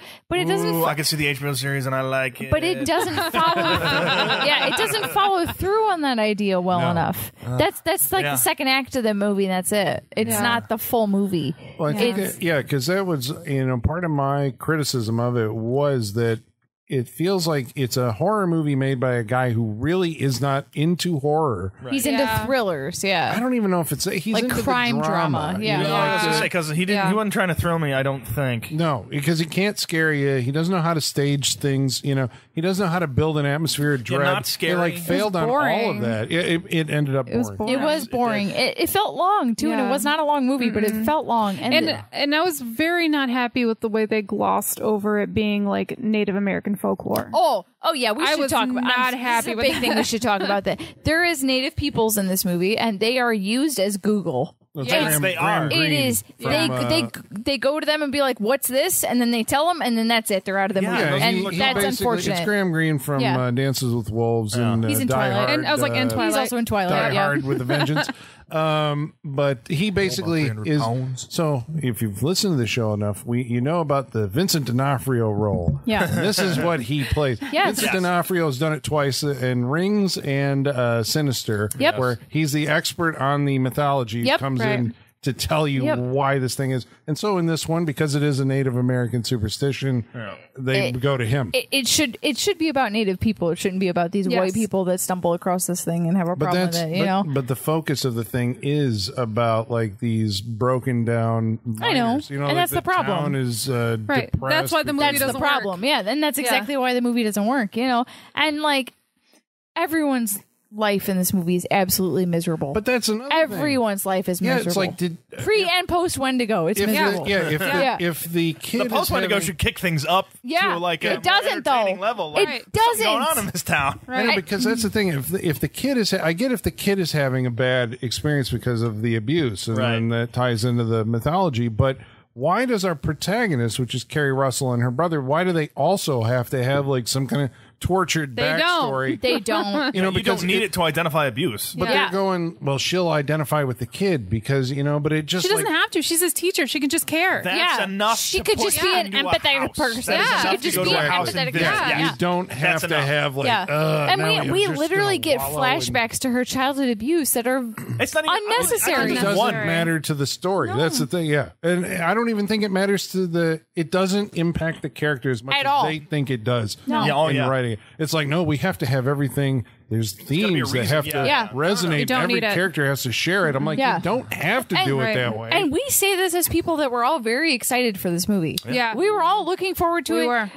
We all like. I don't know about you, Holly, but I went into it watching it, being like, "This is going to be on my top 5 of the year." Oh, me like, too. I went into it with the thought of it. We were this is going excited to about be one it, of my yeah. best of the year, and it wasn't.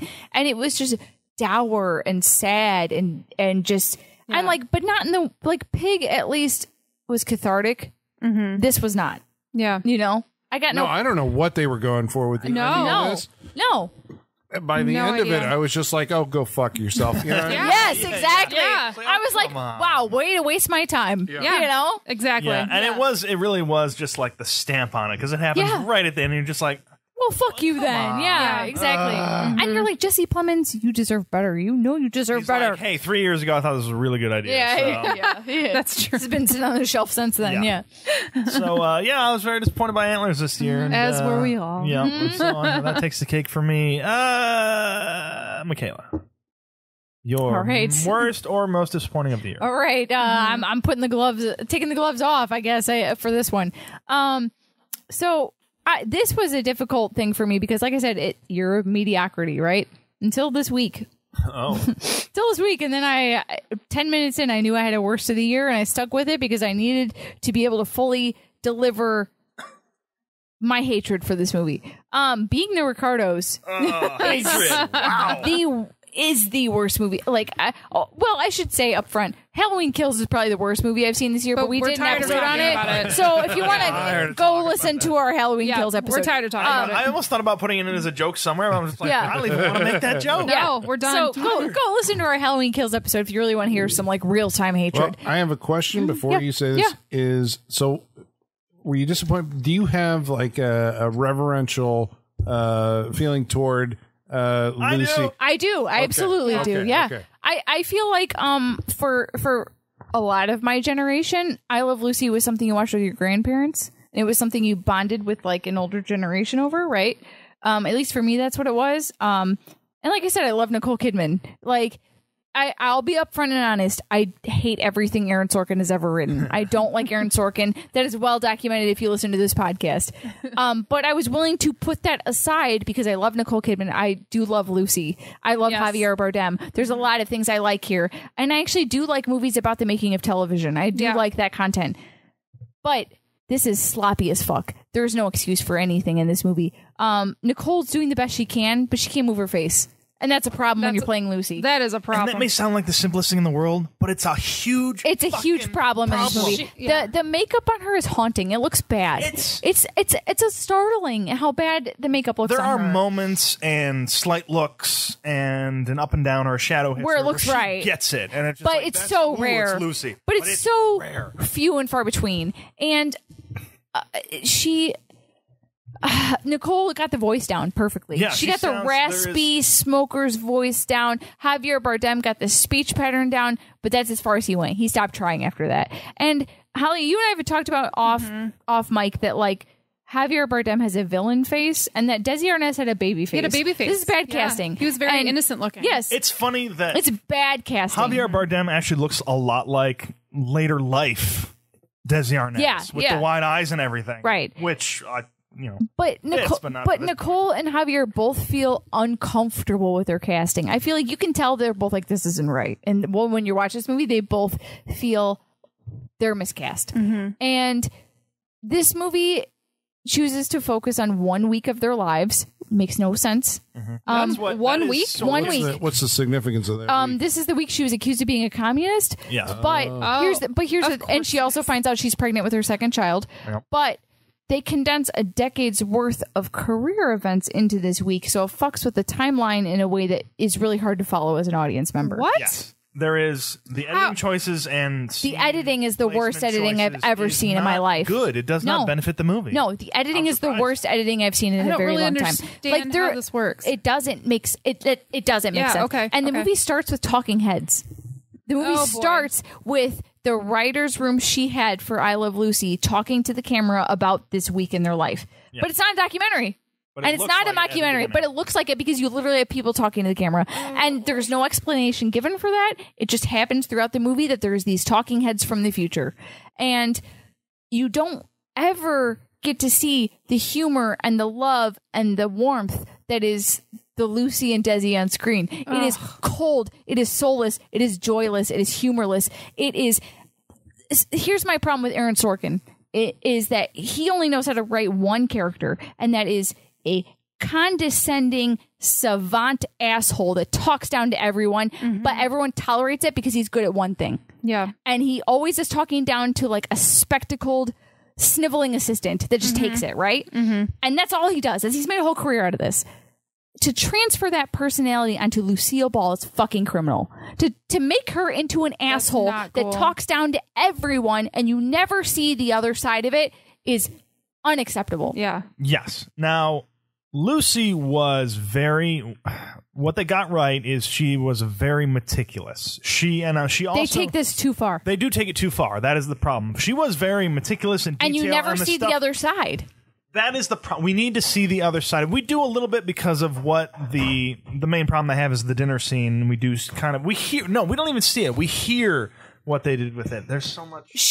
But she was a very exacting woman. She knew she was funny. She knew what was funny, and she knew how to do it. Now she didn't have. Because wasn't she the first female producer? Yeah. On television. I mean, but Lucy's that's the thing. responsible for Star Trek and like But things that wouldn't exist. This without whole her. movie is her going up to people and being like, I do X, Y, and Z, and that's why you need to put up with my shit. That's the whole movie. It's her being like, I'm good at this, this, and this, and that's why you need to put up with me being an asshole. And it shows her being mean to the actress that played Ethel and forcing her to gain weight so she'd be less attractive.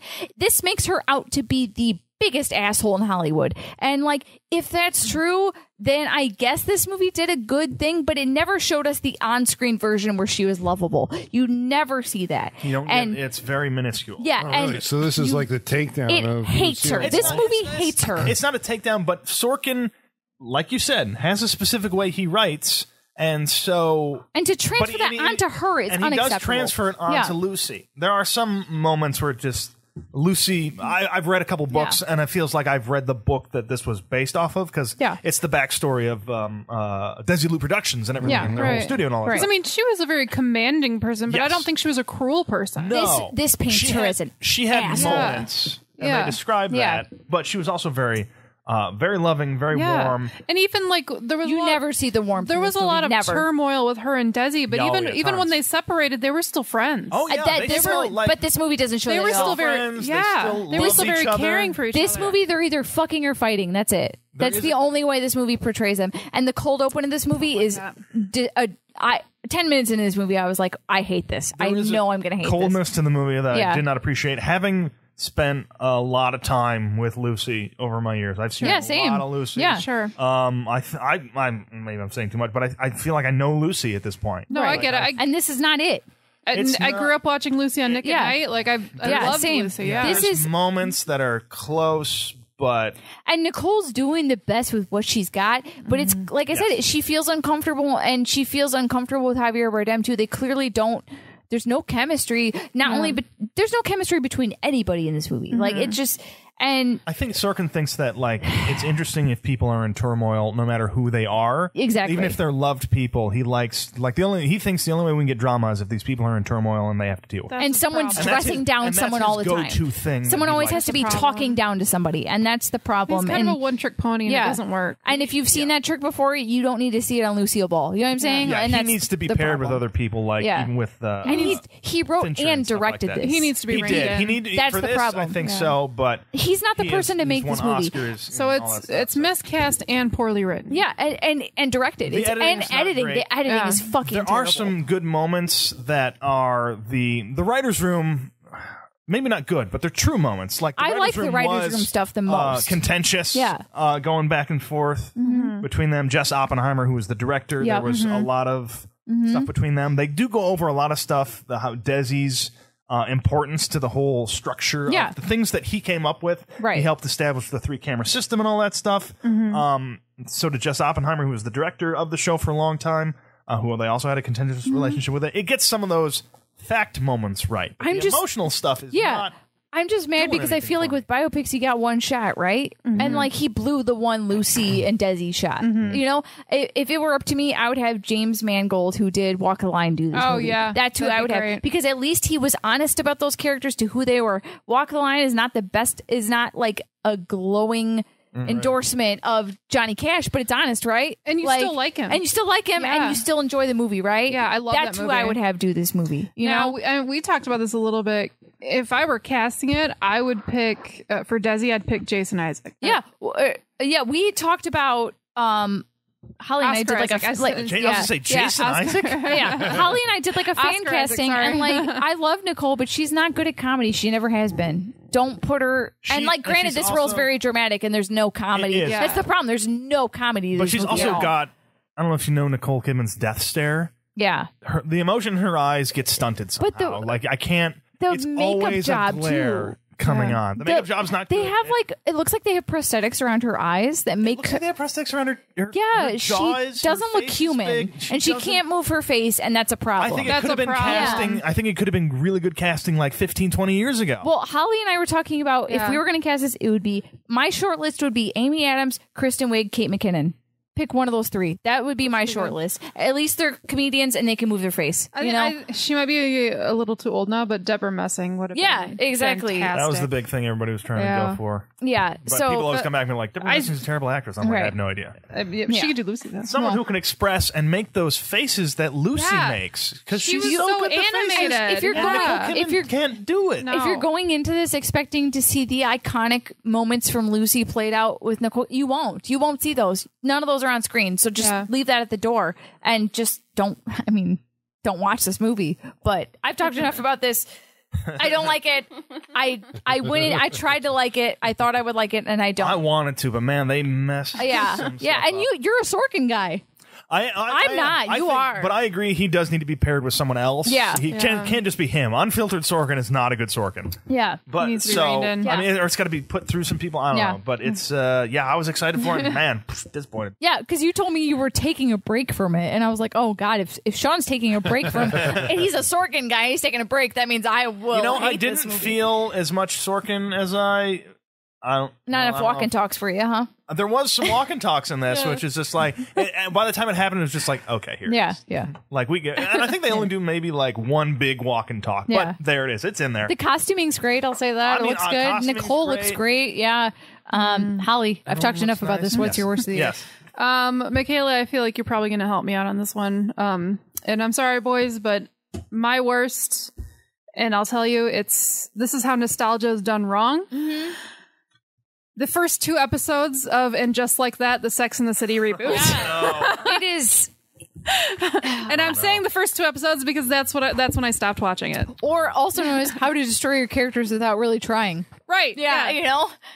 How to destroy your fan base Yeah. for all eternity. Yeah. I watched the first 2 episodes. I only watched the second episode because I needed to believe what I saw just happen. Because the first one ends on a cliffhanger that you're like, are they going to commit Yeah. to this or no? And they do. At this point, like this, everyone knows what happens, and I'm sorry if you are not a Sex and the City fan, but the very first episode kills off the main love interest. Death by Peloton. Death by Peloton.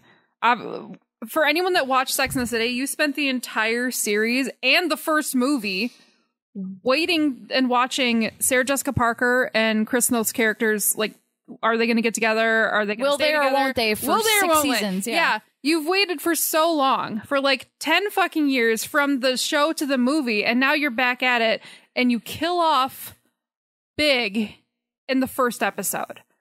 That is like the biggest fuck you to an audience of all time. And we talked about this off mic, but not only that, but a problem in any media you're making is if you have a protagonist, they need to be successful at one thing at Right, least, right. right? Like that's what keeps the audience going, right? Right. And they punish this protagonist. She sucks at her job. Her love life's a mess. Now she's all alone. Her friends fucking hate her because she's grieving. And it's like, that's what you do to your antagonist, not your Right. protagonist. You don't put your protagonist through every possible crisis at the Right. same time. That's bad writing, and you hate your audience if you do that. Exactly. We spent years watching Carrie Bradshaw. Like, she had a fabulous apartment. She had the most amazing clothes. She had a great job. She was beloved. Like, she could attract any man that came along. She was Like, famous. People recognized her on the street. Right. She was just amazing. And now she, like you said, like she's now doing a podcast that she sucks at. She lost like one of her best friends and now her husband died. Like, I don't know what's happening. Why would I watch this? Right. If I'm a fan, why would I watch the protagonist suffer in every aspect of her life? Right. So they can build them back up. Yep.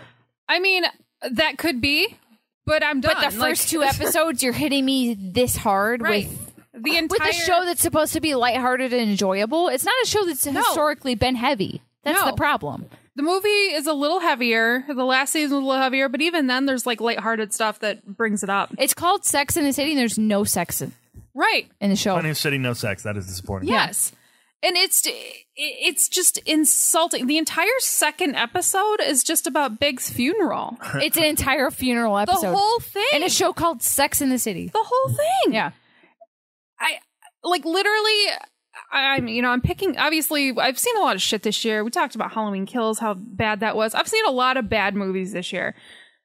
This actually made me say out loud by myself in my living room, fuck this show. Yep, Holly and I were live texting while we were watching it, and we both I have not watched an episode since. I'm not, because I'm not going to watch something that's going to punish me as a viewer. You know what I'm saying? Exactly. Especially when I have Dexter the same week that is loving me and is giving me and is telling me they care about me. Yeah. Right. Why the fuck would I keep watching this? Right. And if you can get past the big stuff, if you can get past that, now you've got an entire show about these characters that you love. The whole thing is them talking about how old they are now. This show is telling its audience, your best years are behind you. You're old now. When you get old, there's nothing to look forward to, and you're just going to fail at life. And that's terrible. That's that's because they're trying. Obviously, they're trying to hook the people the older people who grew up with this are just this is what life is now. But then I think they're trying. But to who go wants for the to see build-up. that? Right. I don't think that they're going. They had an opportunity to say, women, when you hit your 50s, things are going to still be great. But instead, they said, nope. Your best years are behind you. You might as well die, is what the message of the show is saying. Everything from here on out is going to be absolute misery, so you might as well die. Right. You know? And it's like they don't understand these characters. It's like they don't know who they are, because they are totally different from who we grew up with, who we watch. There's an entire scene with Miranda. Mm-hmm. Oh my God. It's impossible to watch. It's so painful. It is the most cringy thing I have seen in a really fucking long time. I'm completely out of step with that character. That's right. That character was always very progressive, very understanding of the current world and the current political climate. For Dexter watching people, it'd be like if Deb spent a whole season never swearing. Yes. You'd be like, that's not that character. That's exactly it. She That's would never do that. Yeah. That is a great fucking comparison. I think they want these characters, and they want the audience to feel like the confusion of the world is changing without me. And is it That's passing such a me by? boomer And we're mentality. all old. Yeah. And they're just I want you to relate to this. That's how they're trying to draw people in. Which is crazy, because these characters are so ahead of their time to begin with. So the idea that they would fall behind that is insane. Well, you can't be ahead of your sense. time all the time, I don't think. You can. Yeah, you can. If you start off ahead of your time, you're always ahead of your time if you maintain that, right? The time may go past. You maintain. Who knows if they maintain it? You maintain that momentum. I don't know. But I don't know who this show is for. I don't know who the target audience is, because it's not for the fans. It's disappointing to the fans. I don't really understand what the point of this reboot was. It's definitely nostalgia done wrong. Yeah, why bring it back to tell this story? There is no reason to bring this back other than just they want money. Is this? Yeah. So this, the finger thing means the money, Sean. It's money. Yeah. But this is so what I'm hearing here. I'm translating this as Last Jedi kind of stuff, right? Where yes, honestly, that's a very good. That's comparison. a good comparison. Yeah, and I've also heard this in certain fandoms, the Masters of the Universe show that's currently going on. yeah. But I wonder well, not in the case of Last Jedi, but maybe in the case of Just Like That and Masters of the Universe, is we're saying this without seeing the full picture. Yeah. The start to it's end. so the filmmakers is this is how we're gonna break the character down. These are the pressure points that this character has. Break it down to build you up. Build you up, and by the end of it, but I think in especially Masters of the Universe and this, it sounds like everybody's fuck you, you just destroyed we're not going to get far enough. We're not going to watch the rest of this. You might have a plan, but I'm not sticking around to see what it is. So my partner watched the show originally as it aired and got me to watch it. And when we were watching the second episode, which is the entire episode is a funeral. Yep. There's a part where a character says oh, I don't want the funeral here. This place is all about death and dying. And my partner just goes, and so is this show apparently. Yeah. And I was like, yeah, exactly. This show called Sex and the City became all about death and dying. Yeah.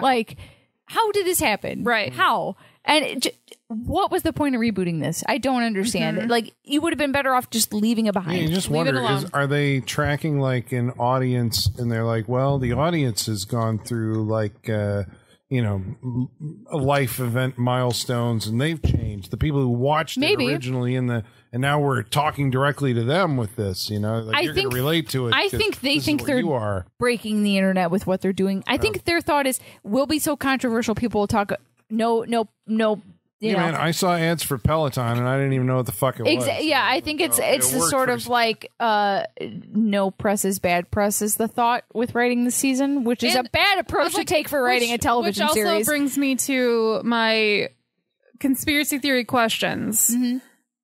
The whole Chris No thing came out right after Big's death. Yeah. So they knew it was happening. Did they know it was happening? Was it a plan? Yep. Like, that's where they killed him off because they knew this shit was going to come. Didn't want to have to deal with it the rest of the time on the show. He's dead. Yes. And how high up does it go? Was Chris Noth involved in this deal? Yeah. You know what I mean? Like, I have serious conspiracy the timing theories. is so the timing is so sketch. And I'm not saying I don't believe these girls. I am not saying that at all. I think that they're very true. It's the timing of the release of the article.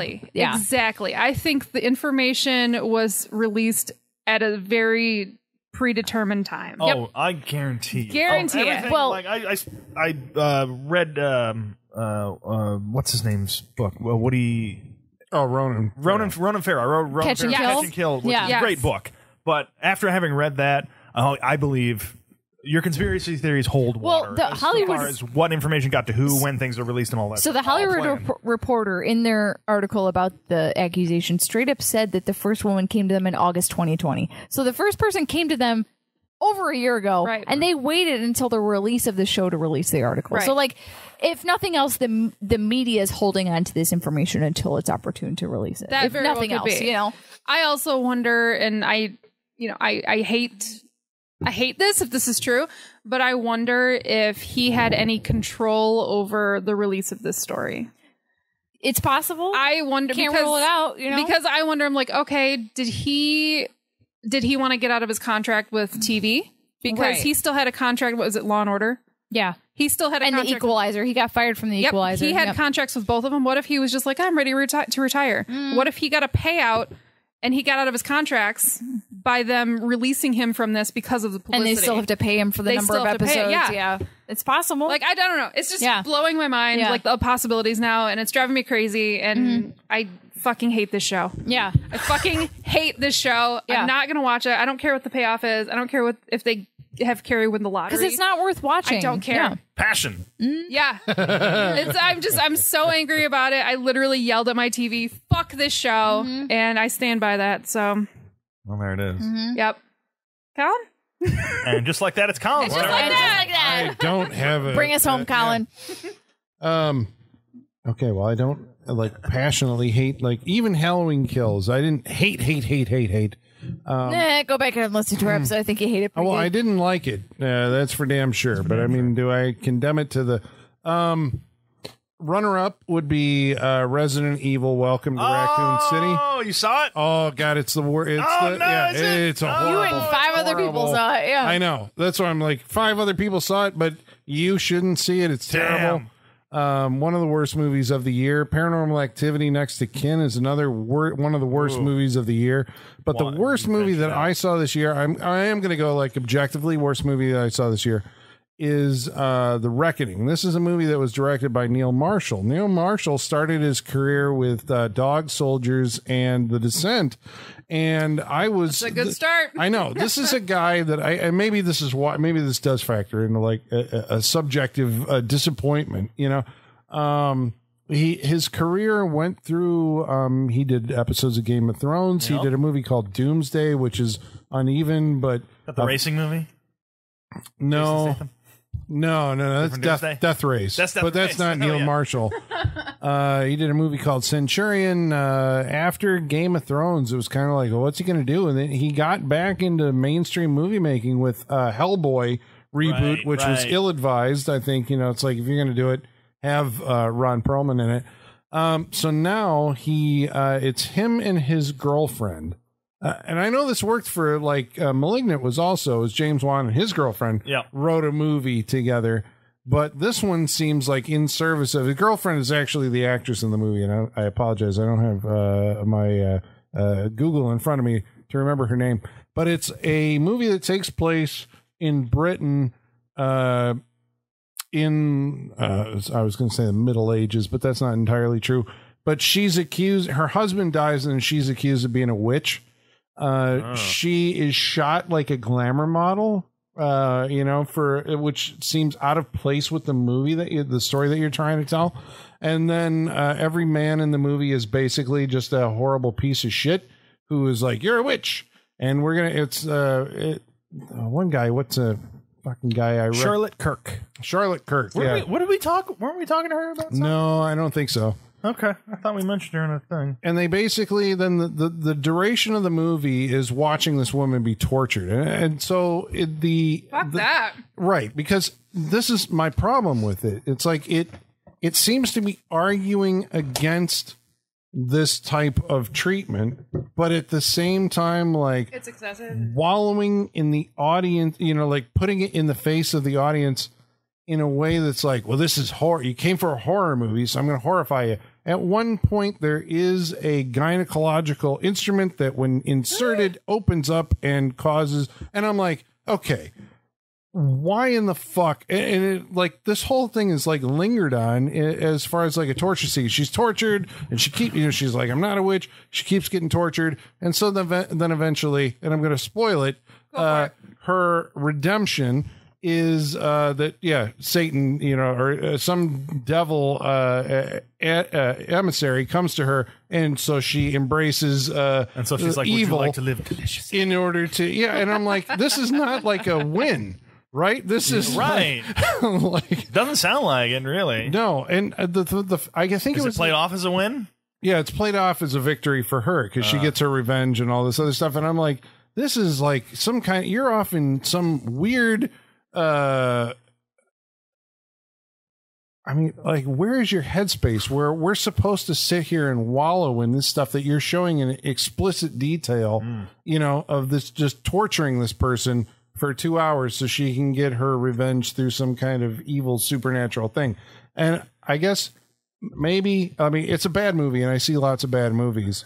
This one, I guess, hit me more because Because of the good stuff that came before? yeah, The promise? The I was potential? hoping for more from Neil Marshall, and I guess that That's was fair. maybe the thing. Yeah. Fair. And I think that, his intention may have come from a good place. I think, him and Charlotte Kirk are sitting there reading all these stories about Me Too and all that.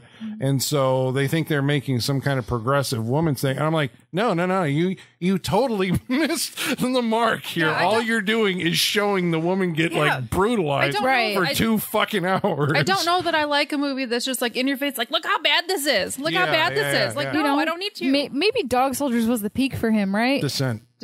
Yeah, it's been all downhill since then. Yeah, that was 2002 or something Yeah, like that. so it's 20 years of unfortunate. downhill. Because I think that's the problem with some of these movies. I guess like my, like offense to it is that in order to back up your theme, you can't write 3-dimensional characters. They all have to be 2-dimensional. Like, this person is virtuous and these people are straight up evil. Right. And I'm like, well, that is not really interesting. You're more just about like getting to the scenes where we torture her for, Right. 2 fucking hours. So, The Reckoning. Yeah. Nobody saw it. So No. you don't have And to I'll worry stay about away it. from it. Just a good All thing. movies called Reckoning, because there's probably It's a bad tons title. of them out there. So Yeah. probably Yeah. just Good thing them no all. one saw it. There you go. And Resident Evil, Welcome to Raccoon City, I which might- does a lot of, because this is the one I we might were watch like, that one just to- no. Oh, okay. No? I'm going to have to watch it at some point because my No. partner has a big crush on Kaya Scarlett, so I'm No. sure I'll have to Oh, watch it. man. This is me at the end of Halloween 3. Turn it off. Turn it off. You're like, my God, turn it up.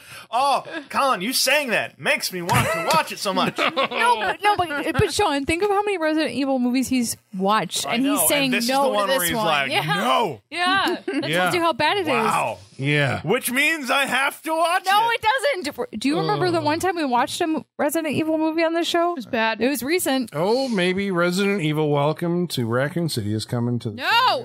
Maybe we should do this as a therapy session. Stop it. And just get it done here. Join the All right. club. All right. This is what we do. All right. Without going into any detail, does anyone have any other honorable mentions for good or bad that they want to throw out there? Hold on. Let me check my list. I will say, I think Midnight Mass was spectacular. I love Midnight Mass. I was actually thinking about putting spectacular. that on I was too. my list, I was too. But then I was not aired on the side of enthralled it by was- Nightmare Alley.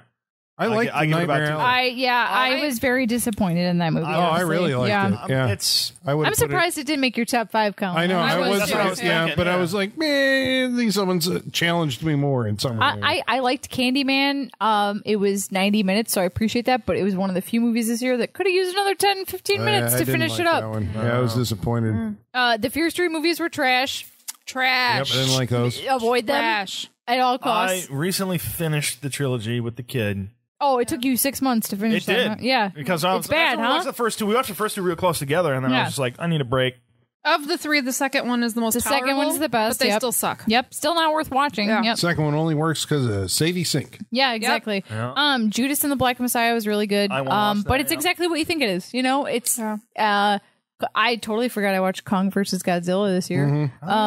It was stupid, fun. Stupid fun. I got that fun out of No Time to Die. I really did There you like go. the James I Bond. still wanna see that. Closure Me too. to the Daniel Craig saga. So you know, and Lamb. I was like A24. Am I just gonna keep on? That was weird. Was I right about it though? Remember No. my prediction for that movie? Okay, all No. right, maybe I'll watch it. I've been wanting to watch it, but it's $20 to rent, and I'm not paying that much to rent it. It's not worth 20 Yeah. bucks. Curious about it. Yeah. Spiral was bad. Yeah, Spiral was horrible. That was almost my worst of the year. Oh, you're right. That would be the That was almost my worst of That the year. was- Spiral was yeah. really See, bad. really This is also bad. the reason I don't have a lot of movies that I've watched, because we discuss movies a lot here. I don't know if you guys know this, but so we talk about, and based on what everybody said, I'm just like, all right, I guess I won't see that one. We I have a won't lot rush out of and see it. off-mic conversation. We do, so Basically, every week that off has mic, we talk eliminated about a what lot we've of watched. movies. Let Yeah. me I'm not even warn gonna you watch it. away Spiral from is bad. Okay. Sean, you would tap But it's out also 10 another minutes one- in. Oh, all right. I tapped out about 15 minutes in a Jigsaw. The irony is, I went back and watched Jigsaw before I watched Spiral, and I was like, okay. It was like, and then I watched Spiral, and Spiral's because very bad. Darren Boozman is back. Yep. Like, and you're like, oh, this is why I fucking hated the Darren Boozman cycle of Saw. They you can't make your protagonist that unlikable and expect me to enjoy the movie. You just can't. You just And it's can't. like written on the level of like a Law and Order episode. Yes, So, I mean, it's like, but a Law and Order episode from like 20 years ago. yeah, Yeah. not good. Yep. Well, Yep. Gonna be watching Yep. a lot of bad movies this week. does that put 2021 to bed? I think so. I think That's it. so. All Thank right, God. next Rest in peace. Yeah, That's this is it. a long ass Fuck episode. this year. Okay, but Congrats if you made it to the end. yeah, thank you for Yeah. sticking with us this long. Appreciate it. Because the special treat that you're going to get, hopefully before everybody else, I don't know if that's true. Maybe Mailbag will be out by now, but we have solicited your suggestions for movies that we should watch in January, our Listener's Choice Month. My favorite. And we got a bunch of votes. A lot of movies this year, so so we're going to watch 4 movies that were chosen by you. The first one that we're going to watch. Okay. we're Oh, he's going- rubbing his hands together. We're going in Oh, God. ascending order. Oh, right? God. Yes, in ascending All right, so order. This is our. This is the Number fourth, four. number Four. fourth highest. Okay. And Michaela might get a special kick out of this one. We are watching Phantasm 2. I've never seen this movie. There you go. I'm a There we little go. scared for you. I'm a little concerned. I'm a little but excited. I'm a little excited and a little concerned. Now that I've gone through and watched, we watched Phantasm here, right? we Yes. did. We did Now an that we've episode gone on through and had that second Phantasm. viewing and understand it Yep. better than I did when I first saw it. Oh. Good luck. Okay. I'm excited that my first viewing of this movie will be documented. Yes, Okay. I'm All also right. excited Yeah. for you to watch it. Yeah. 2022. That's right. We're we kicking come. it off with Phantasm 2. Yeah. 2022. That's a lot of twos. That sounds like a lot of sequels this year. Oh no! I'm thinking sequels. Sean's gonna pick all sequels all year long.